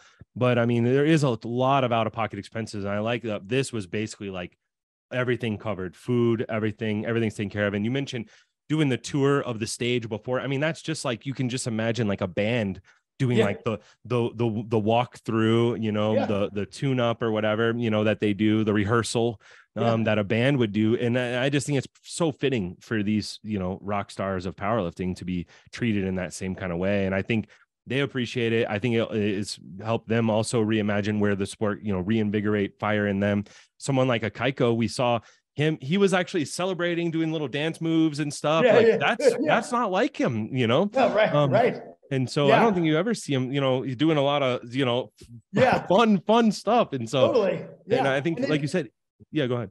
No, I was just going to say, and then you've got somebody like a Delaney Wallace, right? Who's a showman and who like, you know what I mean? And he was doing a little salsa on stage and stuff. And so he's just, you know, you get into his pre-lift ritual and, you know, you're expecting that. And it just adds this spice, which adds flavor to the competition. And so there's something for everybody to see there, because you've got 24 lifters with 24 different personalities. Yeah. And so like, you can kind of intentionally, you know, and then like we said, when you know a lifter's backstory, you can really become invested in these performances and cheer for people. And so it's just, yeah. My mom was like, I like his shoes. Talking to Delaney had on those silver shoes. He was like, oh, what's up with this guy's hair? Talking about Gavin, you know, it just, the kind of same kind of commentary that she gives me, because she was recently here and I put it on the big screen and we were watching. I'm like, this is what it's all about. And she was getting into it, and similar kind of comments that she would talk during football or a basketball game, talking about people's hair and stuff and their shoes. But it makes people, it makes, you know, Ryan says this all the time, it makes people care. And so that's it. You then become invested. You know what I mean? Absolutely. And so you can kind of pick your flavor and latch onto the competitors that you like, and there's no harm for cheering for different people for different reasons. And so it's awesome. And I mean, I always make this comment of like, kind of like, you know, if we don't do this for our athletes, then why would anyone else, you know? Why would a big corporation come in and bankroll a stadium and a platform and all lighting and all this high production, like a Super Bowl type of event? You know, if we're not doing it ourselves, if we can't, you know, sort of show proof of concept, if you will, you know, so I think that they did an amazing job with that. Okay. So let's briefly kind of, you know, what were some of your takeaways from the actual competition itself? Like from, you know, all the lights and the, you know, cameras and everything like that. Put that aside and let's just talk like powerlifting again. And so do you have some ideas, you know, give us your kind of off the top take on the performances?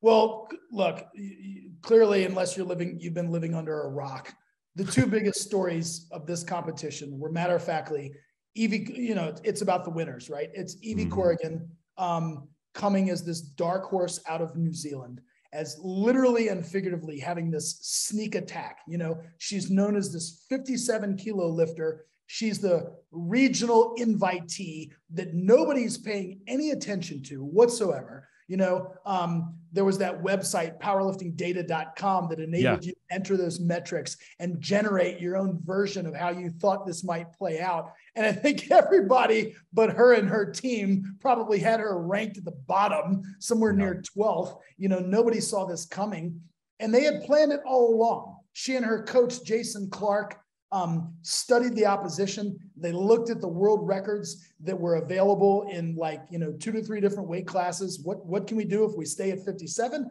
What's potentially there at 52 if we go down? And Lord knows if we move up, we have to contend with an even bigger total at 63. And he kind of ran the numbers and ran the data and said, look, you know, you're kind of walking around at this habitual body weight, you know, that's within striking distance of us comfortably getting down to 52. And so if you've listen to some of the podcasts that she's been on. This was their plan all along. And they were able to keep a lid on it up until right about the end there. And so, and then she comes out, and credit to, you know, like I said, credit to Kedrick Kwan, who wrote the Making Weight chapter in my book, who handled her nutrition and handled her cut and all that sort of thing. And, you know, she has said that she got down to about 55 kilos on her own, and she did that by herself, and she was miserable and she was grumpy. And then she invested in the services of Kedrick Kwan and Reformance training. And it all became easy. You know what I mean? And she gets down and she pretty much coasts into the competition with just a very minor amount of cutting at the very end. And then she and her coach implement a strategy that is sound, that is safe, that is pragmatic, that builds a total, and she makes all 9 lifts. She goes out and has a surgical performance. Yeah. Right? Surgically executes this performance, both in attempt selection and then, of course, execution, and goes 9 for 9 and puts up the biggest 52 kilo total we have ever seen. Just and knocks it so far completely out of the park. So clearly for the ladies, and she was, her world record total was 5% over the world record. That was, that's crazy.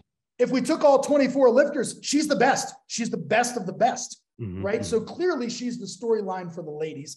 And then, of course, on the other side, we have Jesus Olivares, who in a sport where the name of the game is lifting the most weight possible, we have a human being do what we thought before was unthinkable, unimaginable. And so we're talking about, under the strictest of conditions, an IPF competition. Now, he doesn't have to worry about a 2-hour weigh-in because he's a super, but still a 2-hour weigh-in, right? A stiff bar, the highest performance standards that you can possibly have. And then this guy goes ham. You know what I mean? He goes 9 for 9 and knocks it completely out of the park and puts up, matter-of-factly, the biggest raw total that the sport has ever seen. And oh, by the way, was drug tested moments after the competition. So anybody who's wondering about that sort of thing, all the lifters were drug tested. And so he puts together this performance that is like in another galaxy. It's just incredible. And so hats off to him and his team. He did the same thing that Evie Corrigan did. And it makes me very, so happy to see, obviously, when you have the underlying theme of my book is building a total and trying to go 9 for 9. You have the 2 champions of Sheffield both go 9 for 9. And so if that doesn't lend credence to my argument of building a total and making every attempt, I don't know what does. 100%. And I think in the meet as a whole, the whole competition, only 4 lifters went 9 for 9, and 50% of them are winners. So are the winners. So, I think if you want to increase your odds of winning, you go 9 for 9, you got a 50-50 shot at walking away with the title here, basically. So, I think that makes a ton of sense. And obviously, like I rewatched the women's side earlier today.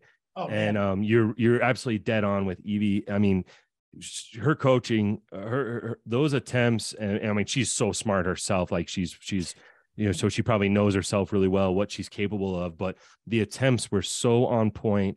And to be able to do that at a new body weight with cuts and stuff, and not knowing, how the cut's going to affect you and on this and that, it's the level of difficulty. Like if you're in gymnastics or whatever, like this is a 10, this is a very high level of difficulty to come in against a murderer's row of women, the greatest world champions the sport I've ever seen, and perform like this on the biggest stage. And just, can't give her enough credit. Yeah, exactly. She deserves every heap of praise, every affirmation, every accolade. She's the champion of champions.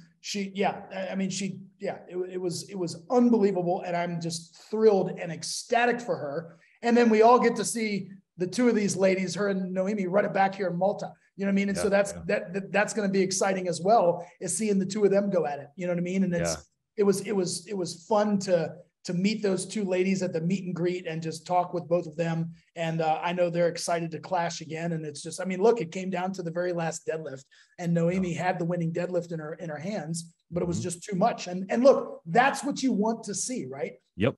As someone who genuinely loves this sport, you want to see people competing at the highest level. And that's what you want to see. I always use the analogy, and that's the beauty of the camaraderie, the fraternity and sorority that exists within the sport of powerlifting, is that we all understand how hard it is to lift these heavy ass weights. And I don't want you to miss. I just want to lift more.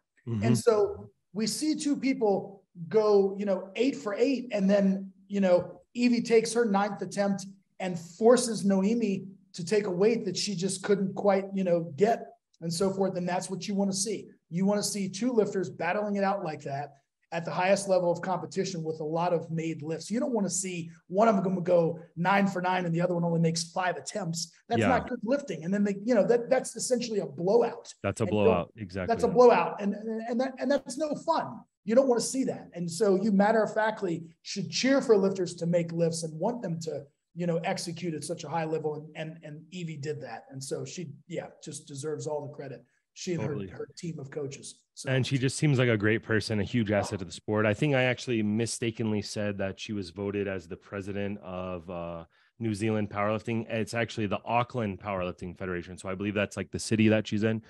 Yep. But still, I mean, I had heard the podcast about how she did so much at the Commonwealth Games to run that event, and then coached lifters and then competed in it, and just seems like an amazing person. So it couldn't have happened to a better person. So amen. Really cool. Hats off to her. So overall, the women broke 8 total world records. Yep. The men only broke 3. So hats off to the women. They came out and executed, and they broke a ton of individual lift world records. I mean, you mentioned powerlifting data. They still have the post up where you can see all the world records and get like a visual, and there's a ton of red, which is what they use to mark the world records. On the women's side. On the men's side, not as much. I mean, the individual lifts, it's Jesus with the deadlift and Kaiko with the bench, and then that was pretty much it. And then it was a 3 total world records broken: Gavin, Kaiko, and Jesus. But on the women's side, I mean, it's like just tons of world records broken left and right across all different disciplines.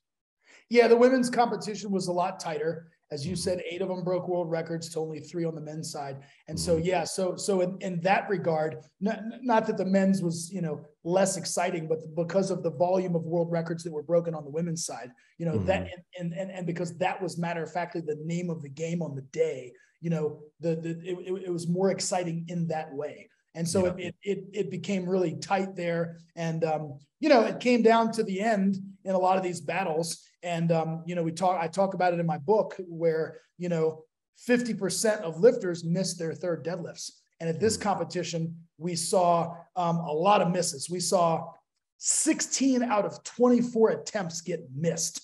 And so that's 2/3. That's more, that's more than usual. And so, and understandably so. I mean, at a competition of this magnitude where there's really no consequence for essentially losing, if you will, other than you're losing out on money, you know what I mean? That sort of thing. It's not like you're losing out on a world title or a podium placing or something like that. Yeah, you can be more aggressive. You can swing for the fences a little bit more and so forth. And so understandably so, and obviously where there was individual payouts for world records, you're going to see lifters trying to be, a little bit more aggressive at the end. And, when you do that, obviously the data is the data. The facts don't care about your feelings. And so when you do that, you're going to tend to be less successful. And so I think that's why we saw so many misses at the end. Yeah, they were pushing to the limits as far as, so you were talking, those numbers were based on out of the total number of third attempt deadlifts, how many were missed? That's right. Yeah. I mean, we had one pass. We had Agatha pass her third deadlift, because I think at that point, the kind of the proverbial writing was on the wall, so to speak. I mean, she came in, it's well documented. She was less than her best. She was kind of injured, et cetera. I think at that point, she kind of realized, look, the low hanging fruit for me is the bench world record. Let me try to grab that money if I can. Thank God she made her third bench attempt, because she missed the first 2 on technicalities and so forth. Clearly wasn't a strength issue. It was a technicality issue. And so, excited to see her be able to walk away with the bench record, but she passed on her third deadlift. But there was a sea of red in terms of the third deadlifts. So, you'd like to see more makes at the end, but understandable, you understand why there were a lot of misses. Yeah. I mean, they're swinging for, the fences, like you said, and you're going to strike out a lot when you do that. Yep, for sure. As opposed to trying to hit singles. So yeah, I think overall the women missed 23 lifts, the men missed 27. And that kind of fits right in there. You're going to get more shots at breaking more world records if you make more lifts. So I mean, it goes hand in hand. You're going to see more made. The women made more lifts. They broke more world records. They broke more total world record, build bigger totals. So there you go. It makes sense. I mean, look, we can talk about that until we're blue in the face. I still favor this format. I still favor the way that SBD intentionally structured this event, right? Because it doesn't matter, it doesn't matter what metric you use. And look, I've been around for every damn one of them almost, it seems like. I mean, dating back to like the Glossbrenner formula, and like we've seen two versions and iterations of Wilks and good lift points and IPF and dots and yada, yada, yada. No matter which metric we use, right? It's going to favor one, dots seems to be the most fair, but still it's going to favor certain weight classes. Well, this is the fairest because you weren't even invited to the dinner, to the party, if you will, unless you had a total that was within 95% of the world record. You weren't even allowed to attend, and you had to be a world champion. So it's all killer and no filler, as they say. And so this is the fairest way to do it. And it also, this style of competition by its very nature incentivizes challenges, right? It incentivizes being on your game, understanding the rules. How can I leverage these protests to my advantage? SBD they had private meetings before the thing even unfolded. You had to have a written document, in your pocket or in your hand when you walked over to the jury, in addition to the customary €75, which is to put down, when you have a protest to legitimize the fact that you were protesting a lift. So but the nature of a competition like this incentivizes challenges, and it incentivizes high level coaching.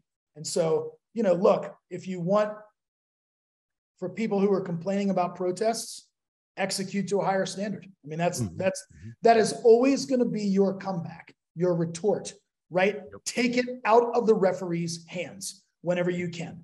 Execute your lifts to an irrefutable standard. It doesn't mean that you need to put your ass on your ankles when you squat, but what it means is break parallel and do it convincingly. Yep. Pause your benches, achieve the sufficient elbow depth, and lock out your deadlifts. And when you do that, you put yourself in a position that is essentially beyond reproach, or as close to beyond reproach as possible, and you're taking it out of their hands. And it puts you, the lifter, in control, because you're taking away somebody else's opportunity to protest your lift. Because as you know, if you have a lift that's all three white lights, then you can't protest it. So yeah, absolutely. Yeah. Yep.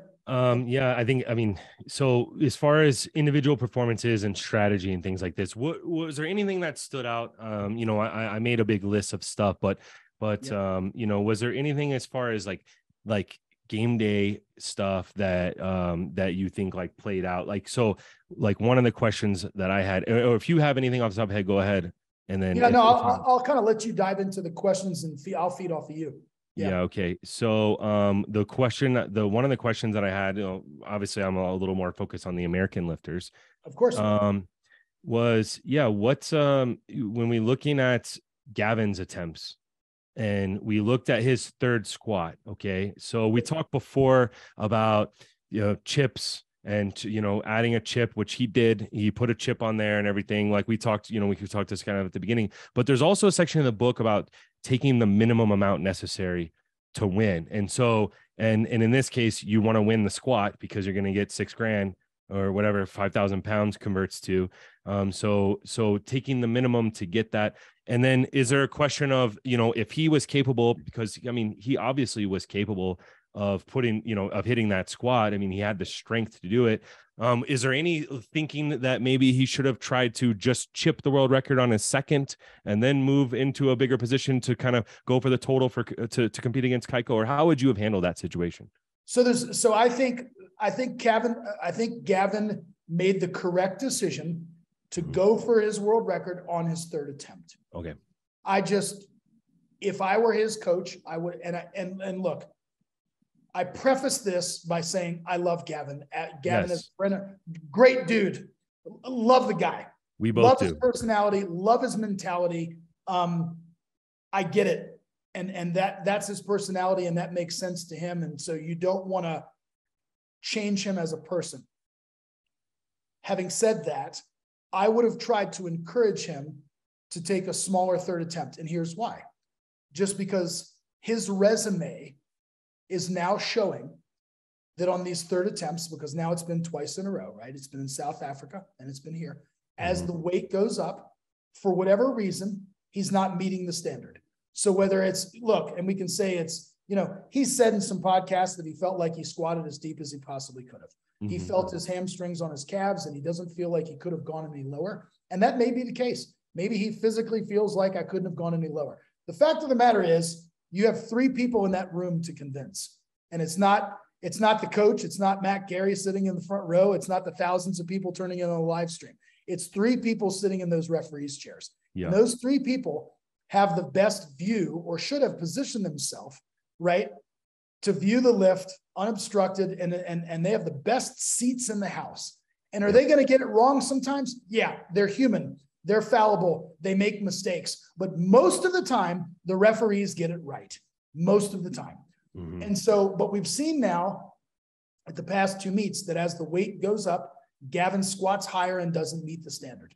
And so I would have tried to convince him as his game day coach to take perhaps a smaller number. So you saw another guy from Algeria, Amar Kanane, who was in running for the squat. And so for the squat world record. Now we know, looking at the results, Amar missed his 2nd attempt. I believe he was caught on depth with 327.5. He decided to push his chips to the center of the table and go up to the world record on his 3rd attempt. Anyway, the world record in the squat at 93 kilos going into this meet was 331 kilos for anybody that's listening. And so Gavin could have, in theory, taken a smaller number. Now, Gavin did not have lot number advantage over Amar. So let's say that Gavin had put in the absolute minimum, which would have been 331.5 kilos. Strategically, what Amar would have then done, or at least I would hope that he and his coaches would be to match that attempt, would say, you know what, we've got the higher lot number. We're going to call 331.5 as well. And then by rule, and I talk about this in my book, if Gavin were to make that lift and secure the world record, you can't then have 2 people take the same number and have the same world record. That's not allowed by rule. Then Amar's lift would have automatically been chipped up to the next smallest increment, which would have then been 332 kilos. Now, if Gavin had missed the 331.5, either on technicality or on strength, Amar would have been there with 331.5. So anyway, look, hindsight is always going to be 20/20. Of course. I think we all saw in the live stream, Gavin is clearly strong enough to squat what he put on the bar. He just has to meet the standard and matter-of-factly go a little bit deeper.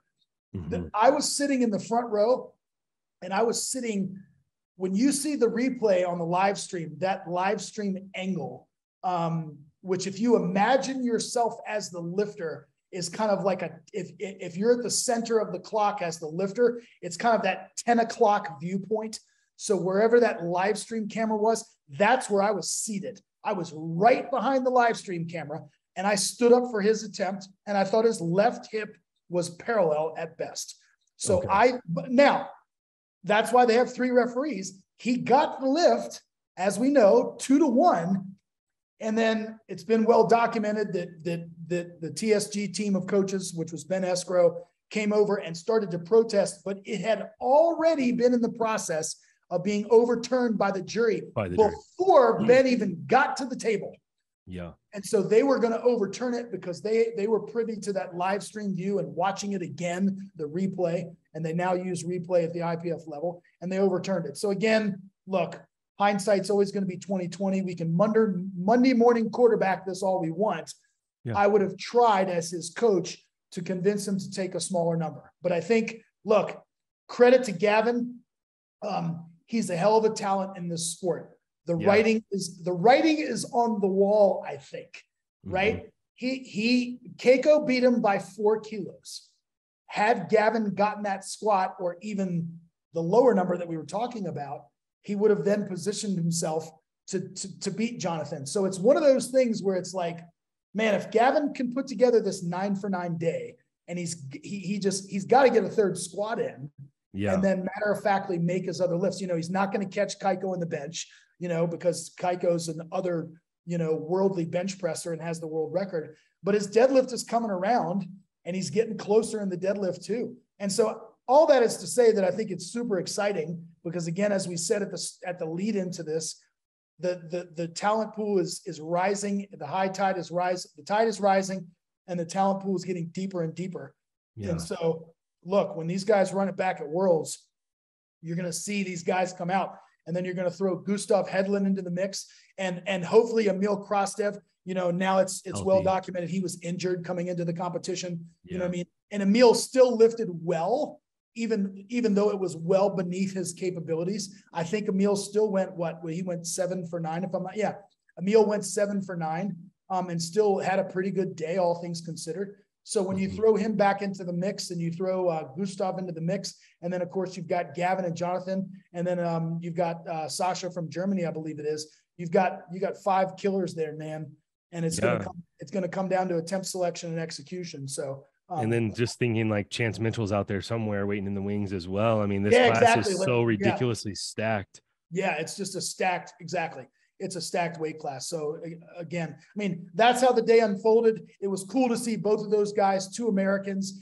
go 8 for 9. And you had an all-American podium there, if you will, with Jesus and Jonathan and Gavin. And that's really exciting to see. It's good for Powerlifting America. It's good for us, obviously, you know, kind of that nationalistic pride, if you will. Yeah, of course. Team USA, baby. You cheer for your homies, right? You cheer for the home team. I mean, so it's exciting to see. So yeah, that was an exciting scenario to see in the 93s. That was a lot of fun to watch. So real quick on before we move on, you know, Gavin weighed in 92.9 and Kaiko had 92.5. So Kaiko has a body weight advantage. Kaiko totals 884. So that means that Gavin has to total 885 essentially, unless he can get a chip and can total 884.5. Correct. He can't total 884 and tie and win. If he ties, he loses. And like we're saying here, he lost by 4. So let's just say on that third squat, he just takes 5 kilo jump, which is not even a world record. And just goes from 325 up to 330. He wins. He finishes in second place behind Jesus. And I mean, now Gavin, you know, I love Gavin. I mean, I think Gavin's like one of the greatest, you know, and he's so young, and his attitude. I mean, I'm getting goosebumps just thinking about him. He's a stud. We all love him. And you and I know from the first time that we sat down and had dinner with him in Austin last year, he has a certain kind of attitude about game day coaching and things like this. And he had said on the podcast, and Ryan repeated it, you know, after the fact on the podcast as well, that he wasn't there to just pick up, you know, individual lift records and things like this. But if that were the case, if he had only taken 5 and not gone for a big swing at the world record on squat, he wins. He beats Kaiko. He walks away the greatest 93 in the world, and he walks away, you know, a lot of money richer than he ended up finishing in third. I mean, still a great finish.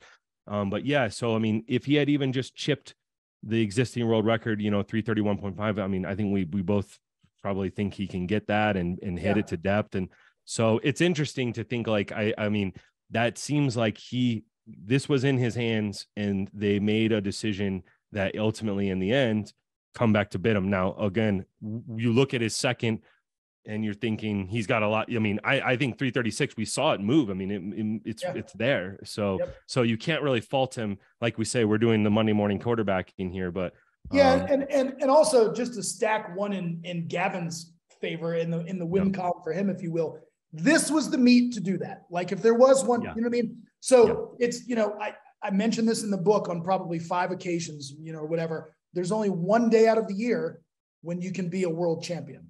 And that's a title. A national championship or a world championship is a title that nobody can ever take away from you, regardless of what your total is. Clearly, lifters want to go out and hit PBs whenever they can. And Gavin said before the fact, and I know that he'll go out on his shield and he'll hold true to this, that he truly wants to test his limits. He wants to see what he's truly capable of. So if there was a time for him to do that, this was the time. And so really, in theory, all he truly lost out on was the money for the world record, and then the money to potentially come in second place. And so it's not like he lost a potential at a gold medal. So maybe, you know, he rethinks that strategy and plays his cards a little bit differently at Worlds. I think Gavin is such a supreme talent. I was talking about this with somebody else, where it's one of those things where I think we can all see, and he's so young. He's got room to grow still. His rate of adaptation is high. and it might be higher than some of these other 93 lifters, right? And so eventually, matter of factly, his talent may just supersede what others can do. Having said that, you still, I think, want to cherish these opportunities at world championships to play the game a little bit, man. Yeah. You know what I mean? At worlds, again, at this meet, go ahead, be a little bit more cavalier in your approach, swing for the fences a little bit more, because the only thing you lost potentially was some money. But at a world championships, when you can only be a world champion one day out of the year, that's the time where I think, man, you play the game a little bit, be a little bit more conservative. And, you know, he just has to come back and sink that third squat. That's all. You know, if he does that, I think the outcome will take care of itself. Totally. Yeah. Again, he goes 9 for 9. If he goes 9 for 9, he beats Kaiko, wins, takes second, gets the gold, gets the silver, or you know, for this event, and you know, raises up, moves up a spot, comes home with more cash, whatnot. A question also on these 93s with Kaiko. You know, his second squat looked kind of slow, looked like a lot of work. 300. Then he comes out and he only goes up 2.5 kilos. What's your take on that? Whether he should have just passed that? I mean, hindsight, again, Monday morning quarterback, he ended up missing it. So, you know, he didn't get those extra 2.5 kilos. It only hurt him 2.5 kilos, but it looked like it was taxing. I mean, it looked like work, and it looked like that third attempt, you know, might have taken something out of him that he might have been able a little bit, you know, had a little bit more on deadlift in the end, or maybe had a little bit more on bench if he hadn't have taken such 2 grinders essentially. Yeah. So his PB squat is 305. So when we kind of look at the numbers, that 300 second attempt is a very, very robust second attempt. I mean, if we run the math on that, that's about a 98.4% second attempt. That's really, really close to your ceiling, so that if you do get it, it almost essentially mandates, right, a smaller third. In his case, it was so much of a grinder that, like you said, they only went up to 2.5. He fought like hell to lift it, and then he got some up and down in the bar. It's like, how much did you empty that gas tank for only 2.5 kilos? Which, you know, and look, I wasn't behind the scenes. I wasn't privy to those conversations. You and I can Monday morning quarterback this. 100%. I have no idea what he was talking about with his coaches. Maybe he thought, hey, look, I got a little bit of out of position on the 300 on the second attempt. Maybe they were projecting, you know, maybe his training was saying, I've got 310, 312 in me. And so in that case, 300 was a pragmatic and appropriate second attempt. And again, that's the information that we're not privy to. It's easy for us to just say, oh yeah, well, you shouldn't have taken 300, you know, whatever. But, you know, and maybe he got out of position on that 300, but yeah, that's one of those instances where you grind so hard on the second attempt that you would consider passing. You know, I talk about that in the book. You don't want to forfeit 11% of your scoring opportunities, which is essentially one attempt. But that would be one case where maybe you have that conversation, you know, maybe you put the number on the bar, but then you just decide better of it and not come out for it, you know, because it's like, how much did it wind up taking out of you, you know? And look, credit to Jonathan, that was the only attempt he missed. And he still walked away with the greatest 93 performance ever, you know, so. Exactly. So the joke's on us, so to speak, in that regard. But who knows, you know, maybe if he hadn't worked so hard, he might've deadlifted a little bit more, but he didn't need to at that point anyway. So whatever. Well, all of this, you know, discussion that we're doing is all in the spirit of making, you know, wanting these lifters to be better and do better, and then educating, you know, anyone who may be listening to this and in a similar position. So, you know, we're just trying, you know, we're nothing against, obviously both of these guys know that we love them to death. Yeah. So I don't. Well, not to mention, I mean, the two of these guys are tip of the spear type athletes. Yeah, exactly. Tip of the spear type lifters, and so yeah. So I mean, yeah, exactly. It's all Monday morning quarterbacking, which makes for good conversation. But like you said, it's conversations like these that help to educate people in terms of how we make some of these decisions behind the scenes.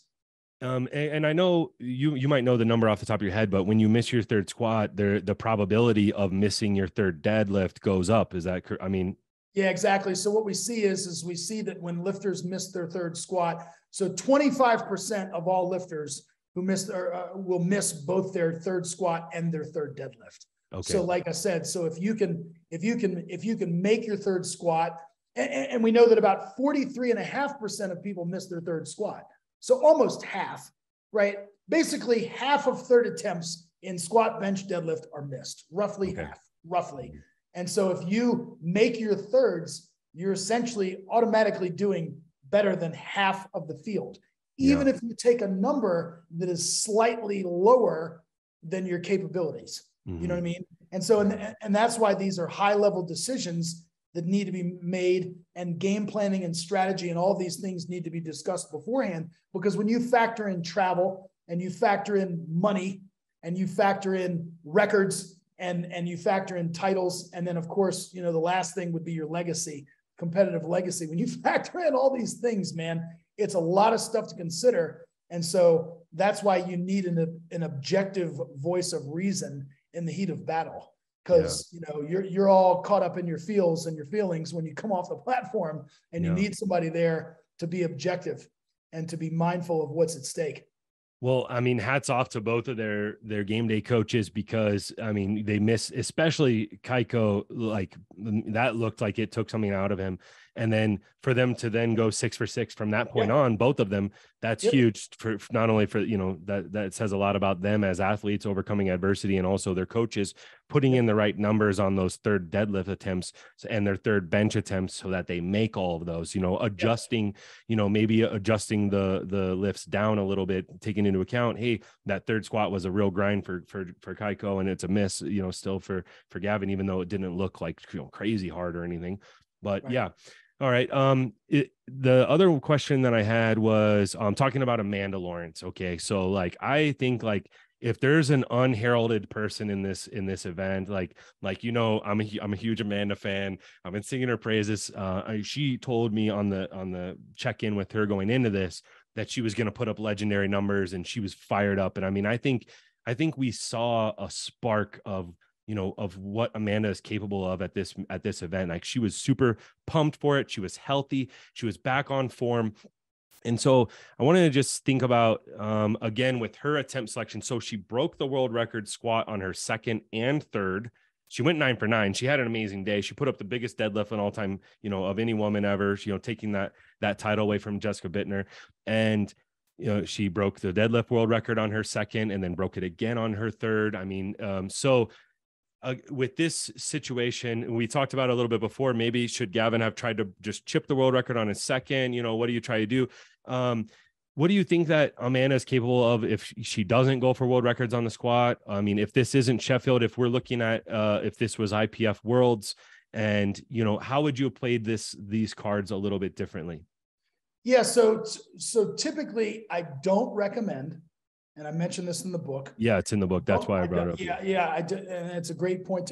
I typically don't recommend going for a PB or a record, be it national or world, on the second attempt, unless one of two things has happened, one of three things.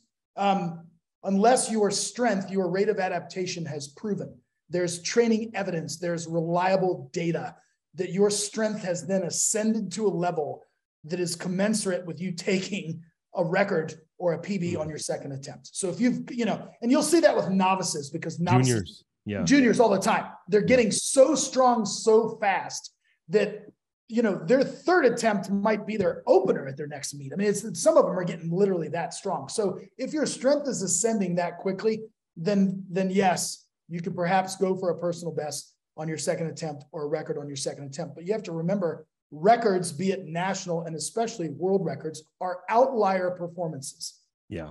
Right? They're outlier performances. And so when you essentially swing for the fences and go so hard on your second attempt, you're chasing this outlier performance. In Amanda's case, she was chasing her own performances, right? Yeah. The records are hers to begin with, right? And so, but you're swinging so hard on your second attempt that when you take that high percentage of a max, or you're essentially going over what your previous best was, you're matter of factly revving the engine or emptying the tank, if you will, so much on your second attempt that there's, number one, there's less room or there's less margin for error. You've got to be spot on. If something is not just perfect, you know what I mean? There's a higher probability for error. Okay. Yeah. And less room, less margin for error, I should say. And then if you do get it, if you are fortunate to get it, in all likelihood, it means that you're going to have to take a much smaller progression to your third attempt, because you're using up so much gas in the tank that you're not going to have much energy left. Now, hey, look, to Amanda's credit, she was able to do that, but you saw in the squat, she jumped 14 kilos from her first to her second, which at that strength level, that's fine. She's squatting in the low to mid fives. Yeah. That's okay. She's strong enough to do that. But then she only went up 2.5 kilos to the third one.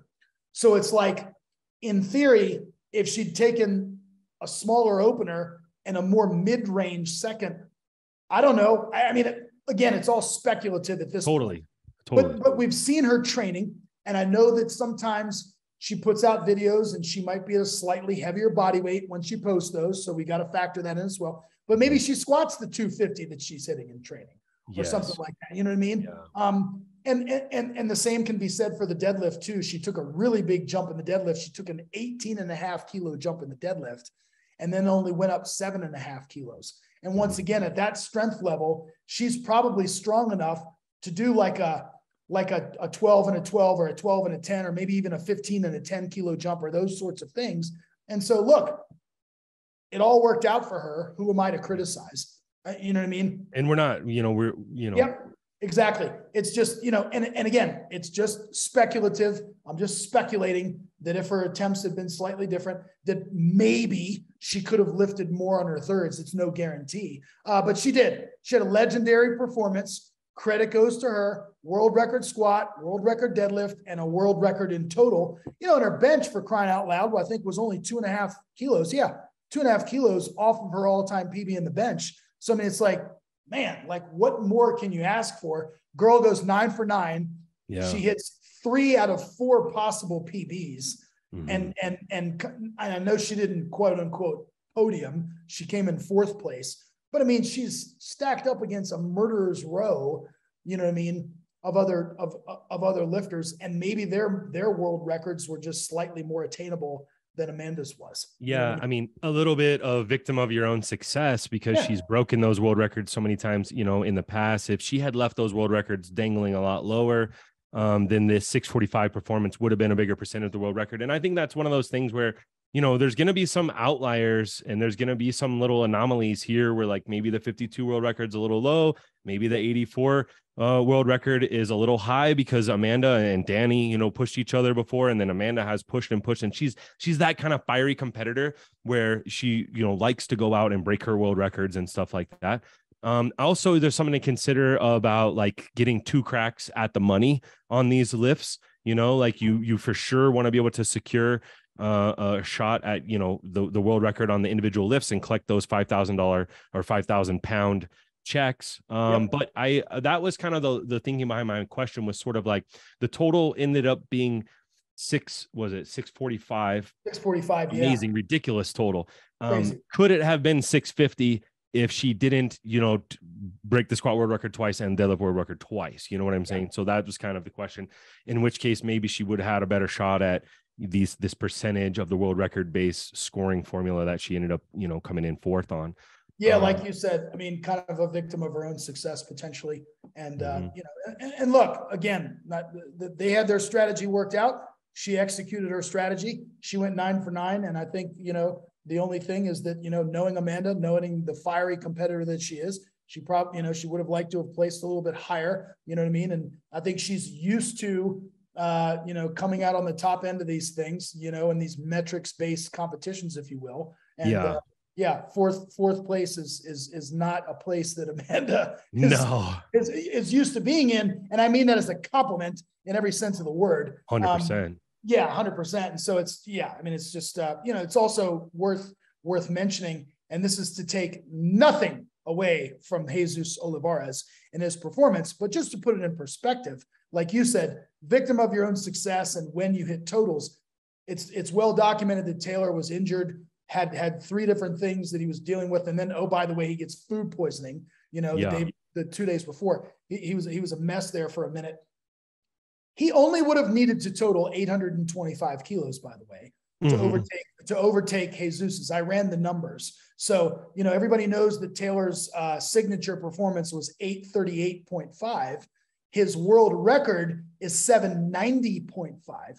And so I did the math. He would have only needed an 825. And I say only because that is, sakes, only an 825 total. Had he matched his total, if he'd have hit 838.5 again, he would have been 6% over the world record, which would have been even better than Evie Corrigan's performance. So it's just like one of those things where it's like, and obviously we can't say enough good things about Taylor. Of course. And, but anyway, it just kind of puts all that stuff in perspective in terms of, this is an interesting metrics to use in terms of determining the winner. And again, going back to what we said before, I think it's the fairest one. So, and I also think that it's something where if there's anomalies in there, like you say, like Taylor's is kind of a low because he's never really been pushed to break it too hard at a world championship.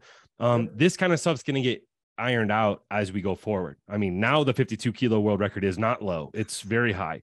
So, and so it'll be more of a test of who's progressing year on year, as opposed to, this first one, there are a little bit of outlier performances. And I have to mention for Amanda's sake, if we do look at some of the other metrics, she blows everyone away. We look at good lift points, we look at dots. She's number 1 on both by a ways. Her good lift points was good enough to win best lifter at IPF Worlds in South Africa this year by a ways, by like 3 points, which is a lot. And then if we look at it based on dots, which I think, most people think is in terms of formula is probably one of the better ones, 595 dots. That's the second greatest dots of all time by a woman, only behind Leah Bavois, who we could also mention, injured, didn't have the performance that she wanted. She also had a world record that she could have gone after and put, 5% on, and possibly, like Taylor, you walked away with the gold medal in this event. So yeah, exactly. Something to think about. So, okay. Was there any other ones? We talked Jesus, like you coach Dr. Ray Williams. So, this has always been the thing. Jesus and Ray. Jesus has put up a total now that is pretty ridiculous. It's massive. Did you see, some of these lifts looked like there was more there. What did you think on his squat and his deadlift? You think there's more? So I think, I think he has, I thought the third squat was a number that was called well. That if you look at that third squat, he kind of had that hitch in the middle, what I mean? That spot where he lost positioning, but he wobbled a little bit, and then he was able to get through it, and he's got kind of that smile at the top, that he hit. So I think clearly that was a good call. Who knows what he could have squatted had he not kind of lost that position. But again, hindsight 2020, I think that was a good, an appropriately called number based on how the 455 second attempt looked, and credit to him. One of the things that I was concerned with going into the competition was clearly everybody on the planet that follows the sport knows that he has the strength to hit these lifts. Nobody was even remotely questioning his aptitude to hit these lifts. What I think was in question, and he silenced it, he put it to rest. He silenced the critics. He convinced the doubters, if there were any, was could he squat over 1,000 pounds in competition? You know what I mean? If we remember at PA Nationals a year ago, he squatted 450 kilos, which is 992. You know what I mean? Clearly that day he looked like he was good for more than 1,000. But you have this landmark number, if you will, or this, this 1,000-pound barrier, if there is such a thing as a barrier. But this, it's just this huge milestone, this hurdle that he'd yet to cross in competition.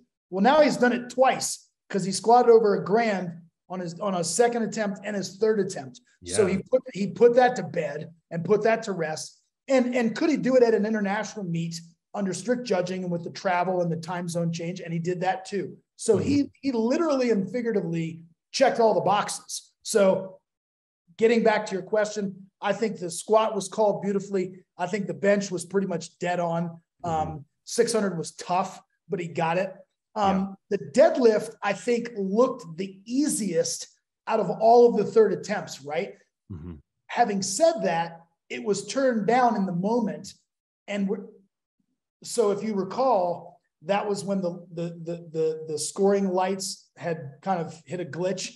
And so they just used their thumbs. And so we don't know what lights were given. Presumably it was knees and lockout, because that seems to be what his issue is soft knees and the hips aren't all the way through. So it was originally turned down, as we know. But again, as I said, we don't know the reasons. I'm just speculating that that's what I thought could have been the reasons. And then, of course, the lift was overturned in his favor. So it's hard to say how much more he would be good for. He stood up with that 410 fast. I mean, that was quick. Yeah.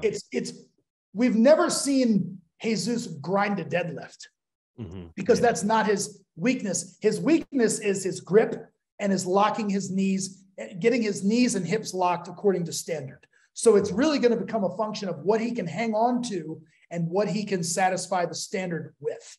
I mean, I think looking at that attempt, it's like, my God, maybe he had another 15 kilos that he's capable of physically standing up with. It's just, could his hands hang on to it? And then could he get his knees locked and his hips locked? So if you go back and look at the live stream, he did get away with one on his first attempt because he dropped the bar. And we got a ton of comments on that on Instagram, by the way. it was very obvious to me in the front row, but the judges clearly missed it. And I'm not hating on Jesus. This is not at all, because let me tell you something.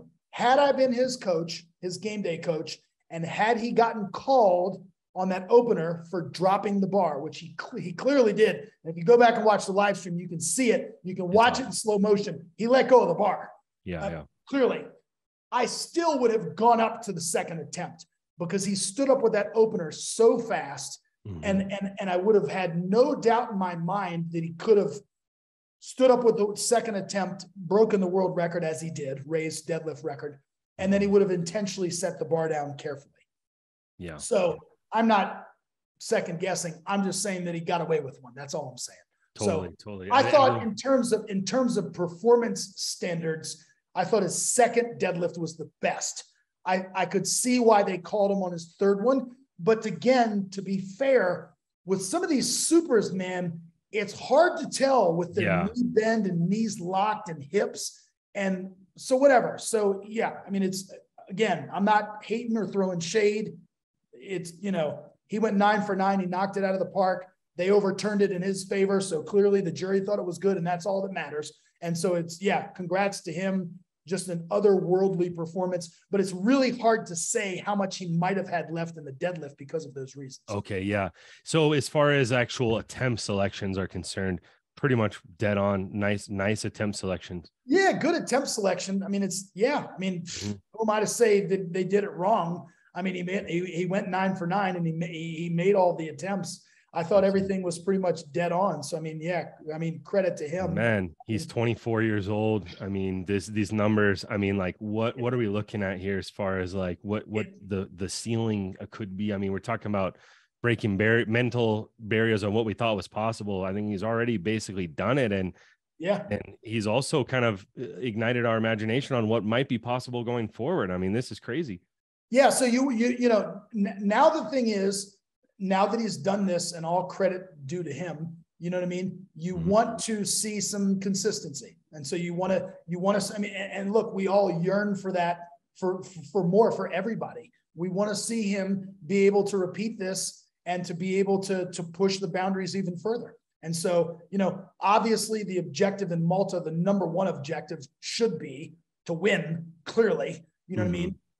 Looking at the nominations that have been put in already, unless Jesus were to have a catastrophic performance, which we don't suspect he would have, he's going to win. And so, because he's matter-of-factly the apex predator, the strongest guy in the room.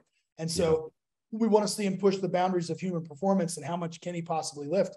And so, I mean, Clearly, we all think he can do more. He's so young, his rate of adaptation is high. So again, long trip to Malta, long flight, but we'll see. I mean, I'm not going to sit here and say that he can't do it. I mean, I think as a fan of the sport, as someone who likes seeing these big numbers and wants these lifters to succeed, we want to see these performances.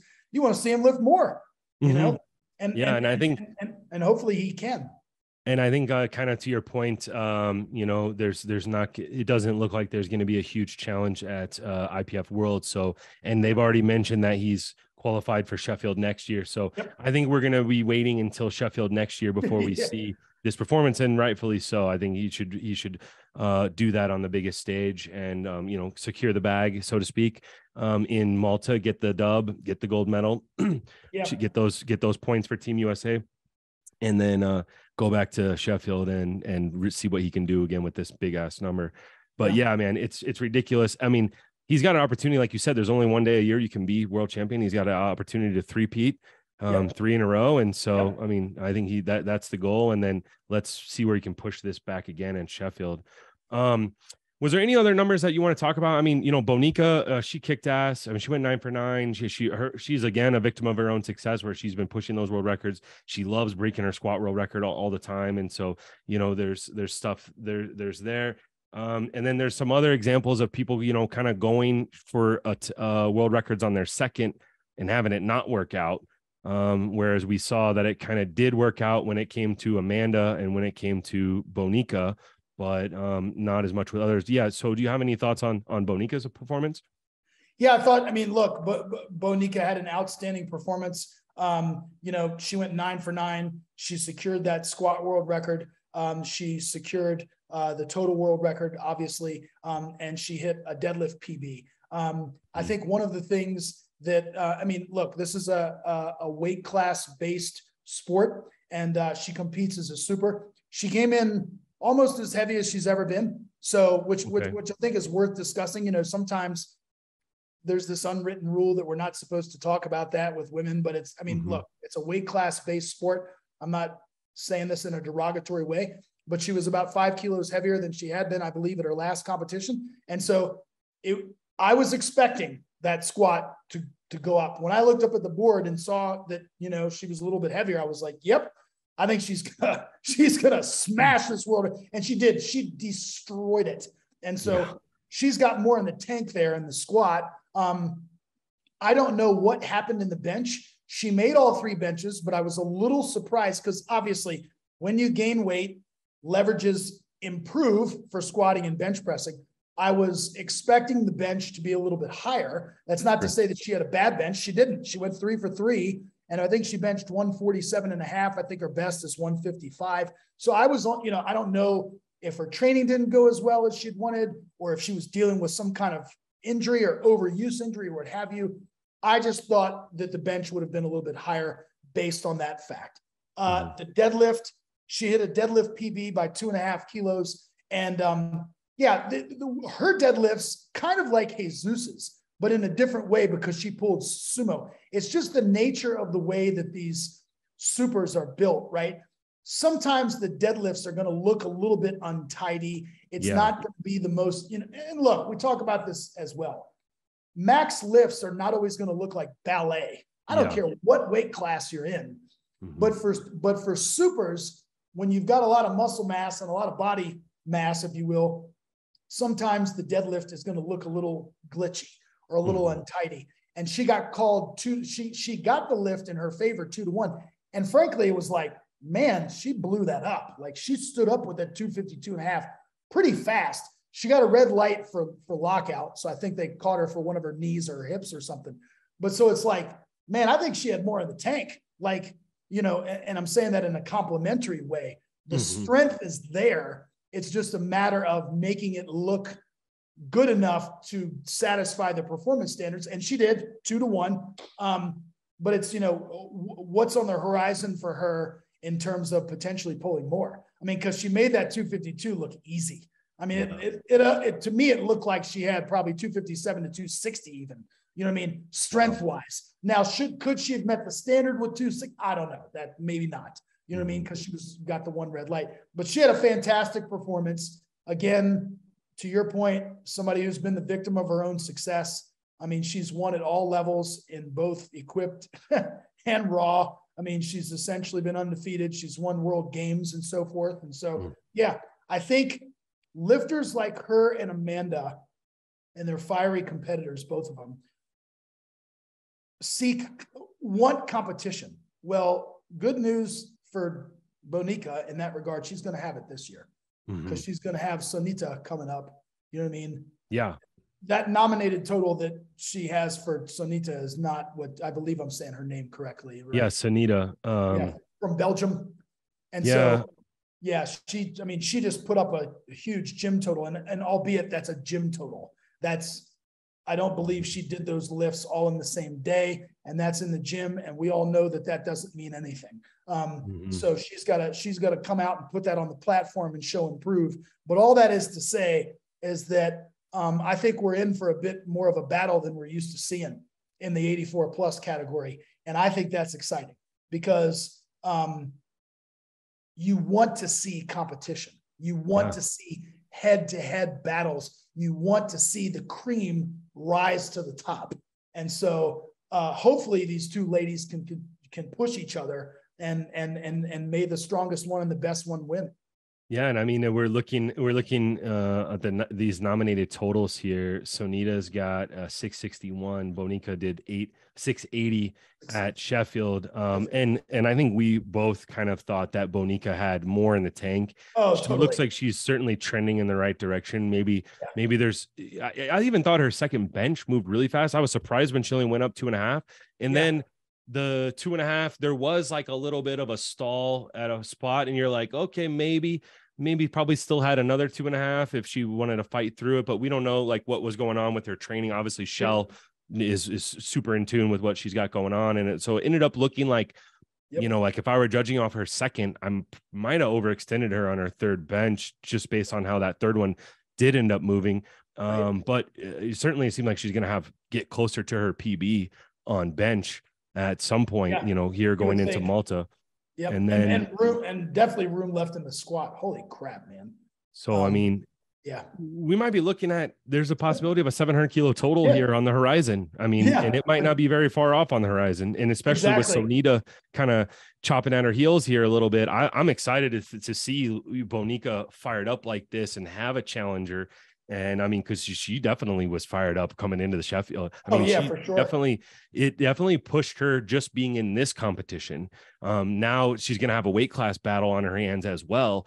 I'm pumped to see, she obviously was fired up after some calls that went down in South Africa and in Birmingham at World Games and stuff. So I think we're going to see the best. I mean, we obviously already saw that, 680, that's the best we've seen.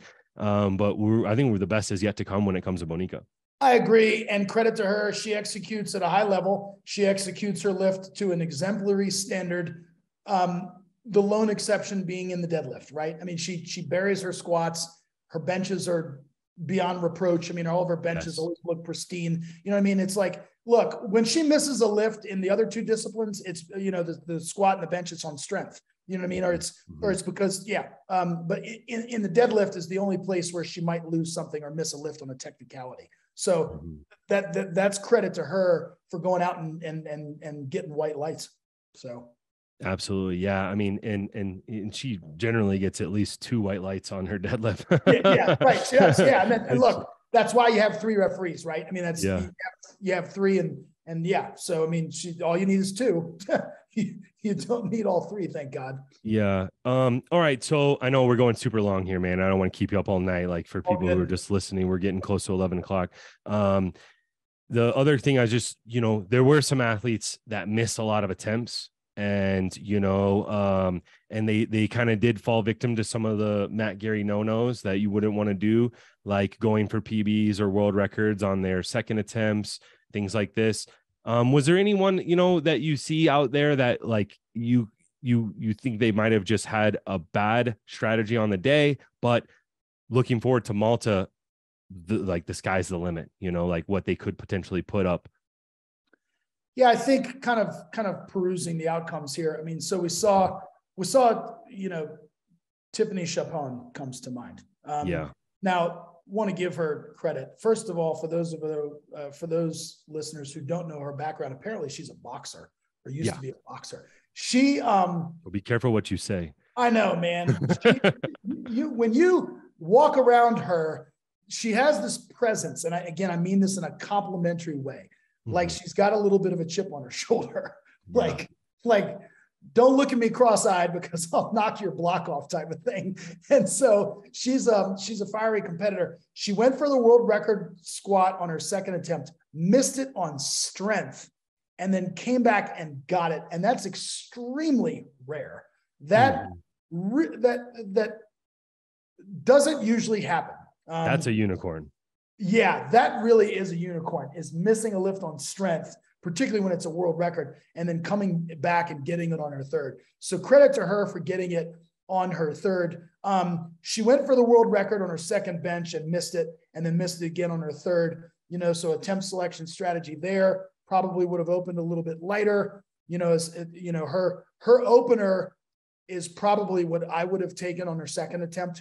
So again, hindsight, I probably would have had her open at 90 and then go to 95 on the second and then try the world record on the third. I think she kind of gassed herself with too heavy of an opener. And then she just missed her final deadlift. But, having said all that, I guess she came in fourth, fifth, sixth. She came in seventh place, still was able to break her world record, albeit by just a little bit. But I mean, clearly she's the premier 47, she's doing stuff at 47 kilos that we've never seen done before.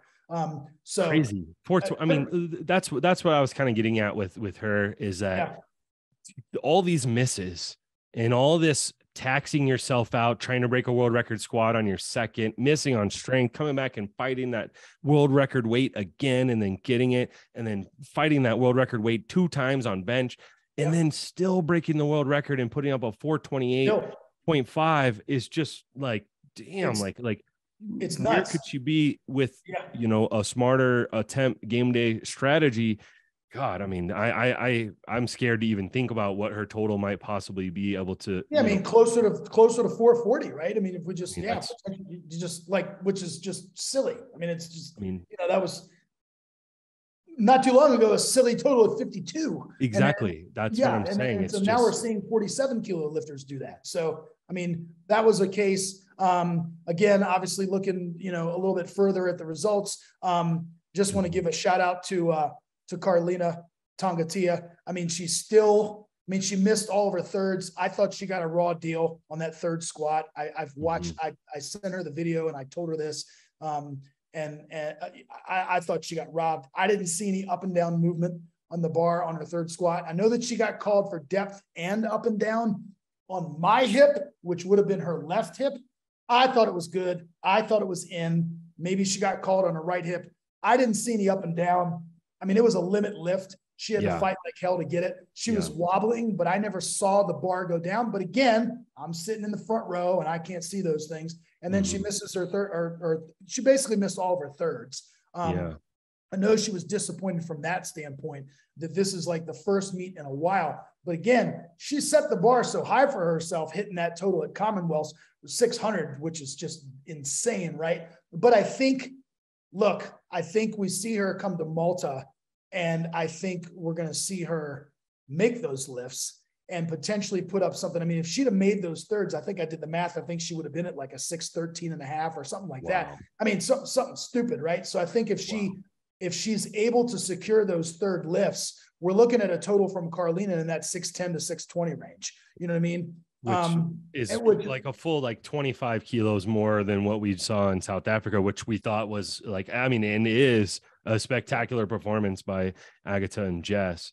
Exactly. So, I mean, that'll be something to be on the lookout for in Malta. I mean, Chandler Babb obviously didn't have the day that she wanted, you know what I mean? Kind of has employed a strategy of what I think is opening up a little bit too heavy. I don't know what the rationale was behind some of her selections, but clearly they kind of, and a lifter in her case where she truly, or so we thought on paper, really probably only had a shot at breaking that 60 3-kilo deadlift world record, trying to take away Kimberly Walford's deadlift record that's been there for a while. You know, Chandler missed her opening bench.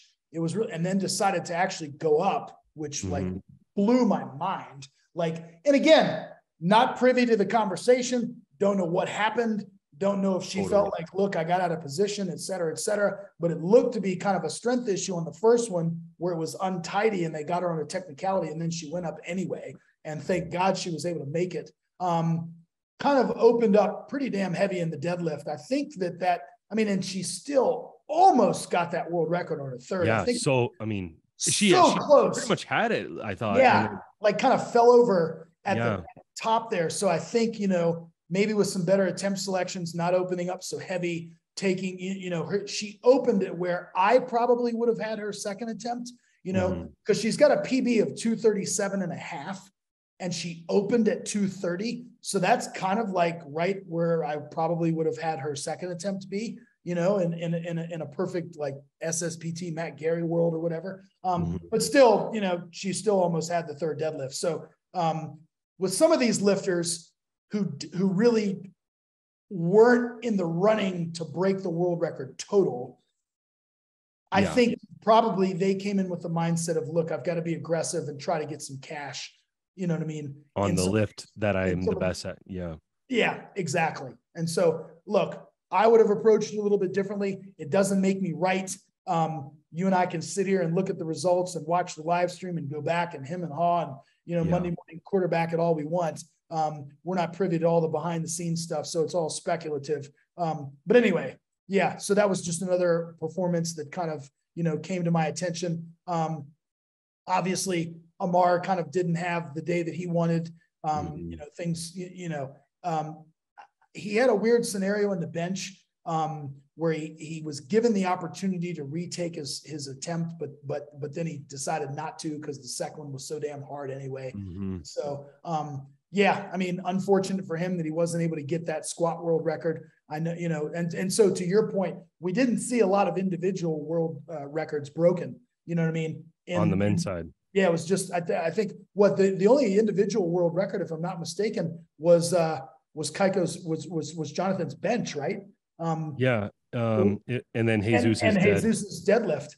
Right. So that was it.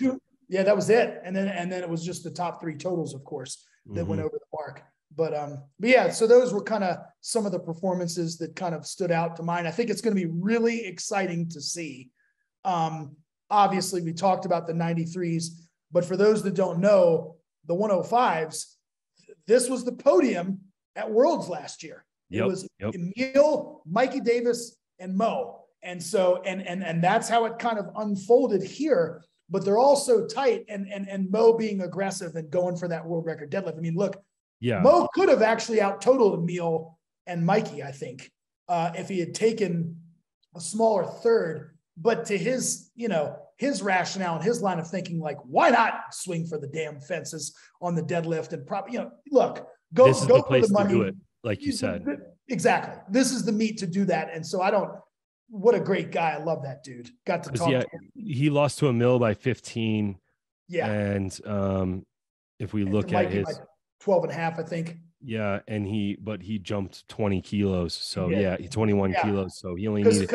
Right. And he was the lightest of all the lifters. Yeah. So had he taken, you know, and I don't know if he'd have been good for 385 because 391 didn't get very far.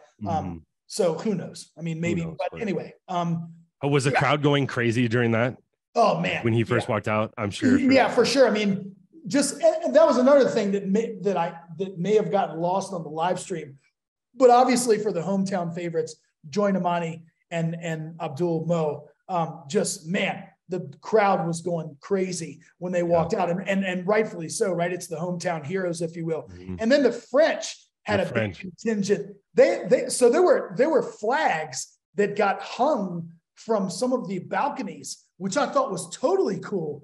That's awesome. When the French ladies and the French lifters went out there, man, that whole section just erupted. And so that was totally cool as well, man. That's awesome. It's like soccer or like it is. Football. It's great, you know, right? I love that. Yeah. I was hearing Ryan on the commentary, like the French people in the crowd are like on their feet, and all of this kind of stuff, man. Oh Yeah, God, that sounded so cool. it was fantastic. Yeah, it was a lot of fun. So. Okay, the last one I want to ask you about is Kyoto, just because we got a dog in this fight. At 66, we got Brian Lee. They both have totaled right around the same 713.5 for Brian. I think 712 or something for Kyoto. They're both right there. Kyoto did that 712, I think, a week out, and then came in. And I mean, obviously, I think, logic, intuitively, you think, okay, he's probably not going to have that great of a performance given that he just went all out the week before, but still, I mean, handled himself pretty well. But I mean, what do you foresee going into Malta, like what this guy is capable of? Yeah, I mean, look, he hit that total at the Japanese Nationals, like literally, I think it was 6 or 7 days before, and obviously kind of emptied his tank. I think he kind of wanted to, in a way, I haven't seen the results from that Japanese Nationals. Yeah, it's not up on open. Yeah, I haven't been able. Yeah, so I don't know, like, if he had to do that. I kind of doubt it. I doubt it. I think he wanted to kind of put the world on notice and say, look, I'm not getting any love here going into Sheffield. Like, look at me. Like, look at what I'm capable of doing. And so has this incredible performance, and then kind of emptied the tank. And then, like, man, you come back a week later and it's going to be really difficult to travel from Japan to England and then try to reproduce that identical performance. Having said that, looking at his total and then looking obviously what Brian Lee did, which shocked the world at, down in Austin at PA Nationals. I mean, on paper, I've got, and this is going to sound like I'm such a homer, but I mean, just looking at the numbers, I got to favor Brian because, presumably he's going to pull last, right? He's got the bigger deadlift. I think Brian pulled 318 kilos, was it, at Nationals? Yeah, 318.5. Yep. Yeah, 318.5. And Kyoto has only pulled, I think, 300.5. So, like, I mean, that's probably like second attempt range for Brian. So, Brian clearly has to make his lifts. He's got to go over there. He's got to travel now, you know what I mean? Which, to my understanding, I don't believe Brian's been out of the country, in terms of doing an international competition. So we'll see. He's got a good coach in his corner in Joe Stanek, obviously. So, but he's got to go to Malta now and he's got to execute at a high level, and make all of his lifts and look, being the strongest deadlifter in that group puts him in the pole position, if you will, to be able to have that final say. And so that's a huge ace card for him to have up his sleeve. And I expect if they both execute that Brian will come, victorious, just because he'll be pulling last. So. Yeah. And I mean, we were both there. We spoke with Brian afterwards in the press conference and stuff. He did not, I mean, while it looked like, he was having a great day in the moment, he did miss a squat and then retake it. I mean, missed it on a technicality though, and it moved quick. So this number 713.5, that's with the retake and squat that moved well on both times he took it. And then that's with forfeiting a bench, so we got to think that that 713.5, that he's got to have at least 5 more, probably would be my guess, just based on the squat and 2.5 on each. So that would put him up, 5'8", 718.5. This is a crazy total. I mean, this guy is amazing. I mean, we got a real stud on our squad here for Team USA. So I'm excited, but I'm also excited. Kyoto looks like a great lifter. I mean, he's jacked. I mean, he seemed like he was having a fun time, even though he obviously had, that's unfortunate to have a nationals 1 week out and actually go and compete at your nationals. I think we saw with the Americans, none of them had to do that with the way that we set it up for Powerlifting American Nationals. None of them had to do that. They all ended up showing up at Sheffield, in pretty much in peak form, and all pretty much blew away the qualifying totals necessary for making it on the U.S. national team. So, I mean, that was one thing that our lifters might have had a little advantage over some of, like, I know Joy Namani lifted the week before. I know Kyoto lifted the week before. So that's something that they can iron out with their nationals in the future to kind of figure that out. But yeah, as far as totals are concerned, man, Brian, I mean, I'm glad though. It does add a little hype. He did kind of steal the limelight going into the meet. A lot of people were talking about Kyoto, and so, I mean, it was pretty cool. Yeah, I mean, look, in this social media age, right, where social media it helps our sport in that regard, that it aggregates more eyeballs. It puts him in the consciousness, in the stream of consciousness of other people now paying attention to the 66s. So now you've got him, you got Brian Lee, you've got Penna, you've got all these, these other lifters now that you're paying attention to. And so it makes for a more lively battle. And that's, that's fun to watch. I mean, you want to see lifters duking it out for the podium. And that was a very heralded weight class last year. I mean, it was a stacked weight class. There were like 4 deep with Joe Jordan. Eddie Bergwijn ends up winning. Both of them move up to 74. And you're thinking, oh, and they just, that weight class just reloaded. I mean, with even bigger shooters in a way, these guys putting up over 700. So it's pretty cool. Okay. The last guy, I just want to get the Matt Gary recap on Delaney Wallace. Team USA goes 1 through 4. He's he gets the short end of the stick and is off the podium, doesn't get to get one of those cool Sheffield trophies, but still, I mean, he was a showman. He had a hell of a day. He put up a big total. That's a weight class that a lot about with the 83s. With one of your lifters or a guy that you've coached and handled in the past with Joe, with Deuce Gruden, in that weight class. So what'd you think of overall of Delaney's performance? Goes 8 for 8 and then just misses his final deadlift, barely. Yeah. A really fantastic performance for Delaney, right? I mean, it's, and for lack of a better word, he was kind of due, right? Just because he'd had a couple meets that were less than his best. He did the 8:22.5, I think it was in 2019, if I'm not mistaken, or no, not 19, in 21. And since then hadn't reproduced that same total. We all knew it was there, that the capability was there, and for whatever reason wasn't able to reproduce it, but now he did. And so, came within like 2 inches, like I said, of locking out that third deadlift, which would have broken Russell Orhey's total world record. So Delaney, and his team put together a game plan that was strategic in that none of the individual lift world records were on the table for him. So clearly this was a guy who had to matter-of-factly build a total. And so he did that. And now he's got the second best total ever in history at 83 kilos. So it's like, it's indisputable. I mean, it's like, just like, he ascended even more. I mean, he was already one of the best 83s, but now he's even cemented that even more. And it's fantastic to see. So it's, I mean, second best 83 kilo total. I mean, you're talking, behind Russell, but then he lifts more than what Brett Gibbs did, more than what Jamar Royster just recently did. And so now he's going to have the opportunity to go back to Malta and defend his title, and so he is the IPF world champion. And now he's, he goes back and defends that title, and he's going to get a strong charge.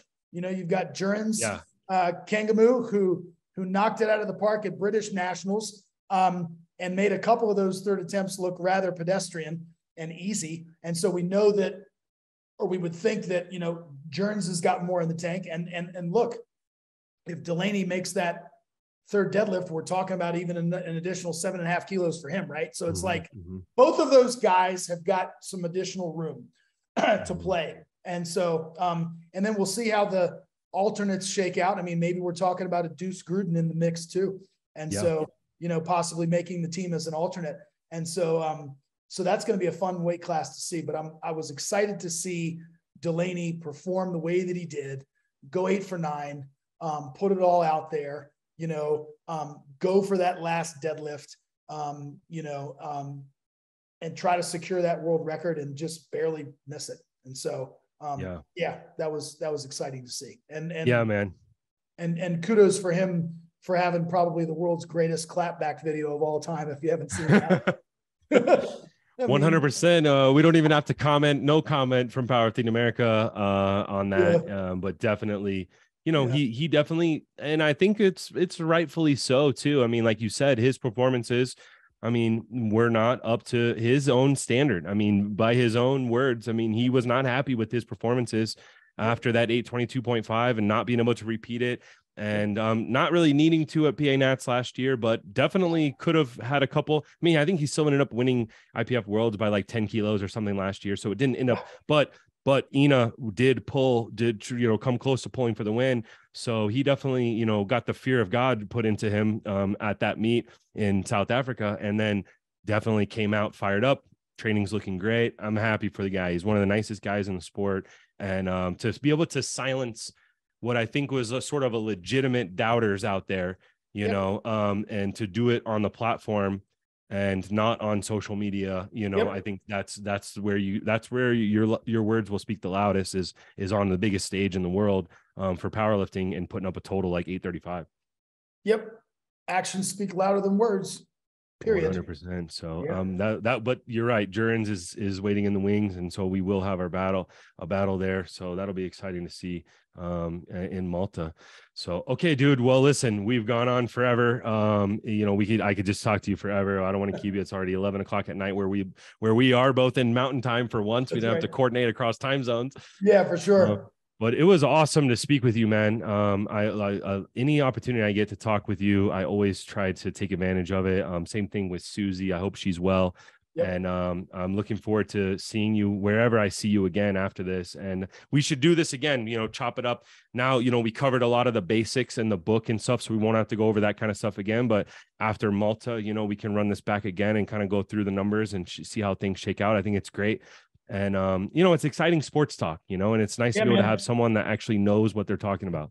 Yeah, for sure. Thank you so much for having me. I sincerely appreciate it. I just, like you said, really enjoy these opportunities to chop it up, specifically when we're talking about a sport that you and I are so heavily invested in.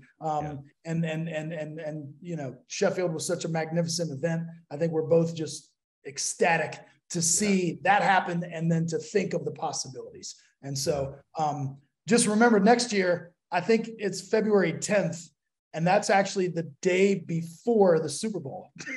so if, that hurts me. Yeah. Well, it hurts you if your boys are in it. But anyway, I kind of mentioned that to Pete Spence. I had shot him an email. I said, you do realize that this is the day before the Super Bowl next year. Like, wow. I wonder if they're going to have some kind of watch party. So, wink, wink, nudge, nudge to SBD, man. Mm-hmm. I hope that they can hook it up so that if we're over there, we can get our eyes on the Super Bowl.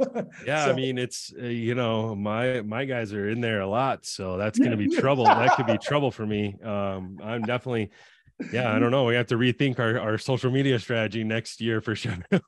Yeah. Right. Yeah. But yeah, I mean, if we're there, if I see you there, we'll definitely, plan to stay, not just try to catch a flight or whatever. And I've actually watched football in England before. There are sports bars in London, at least, that have American football on all the time, and they'll stay up late for you and everything.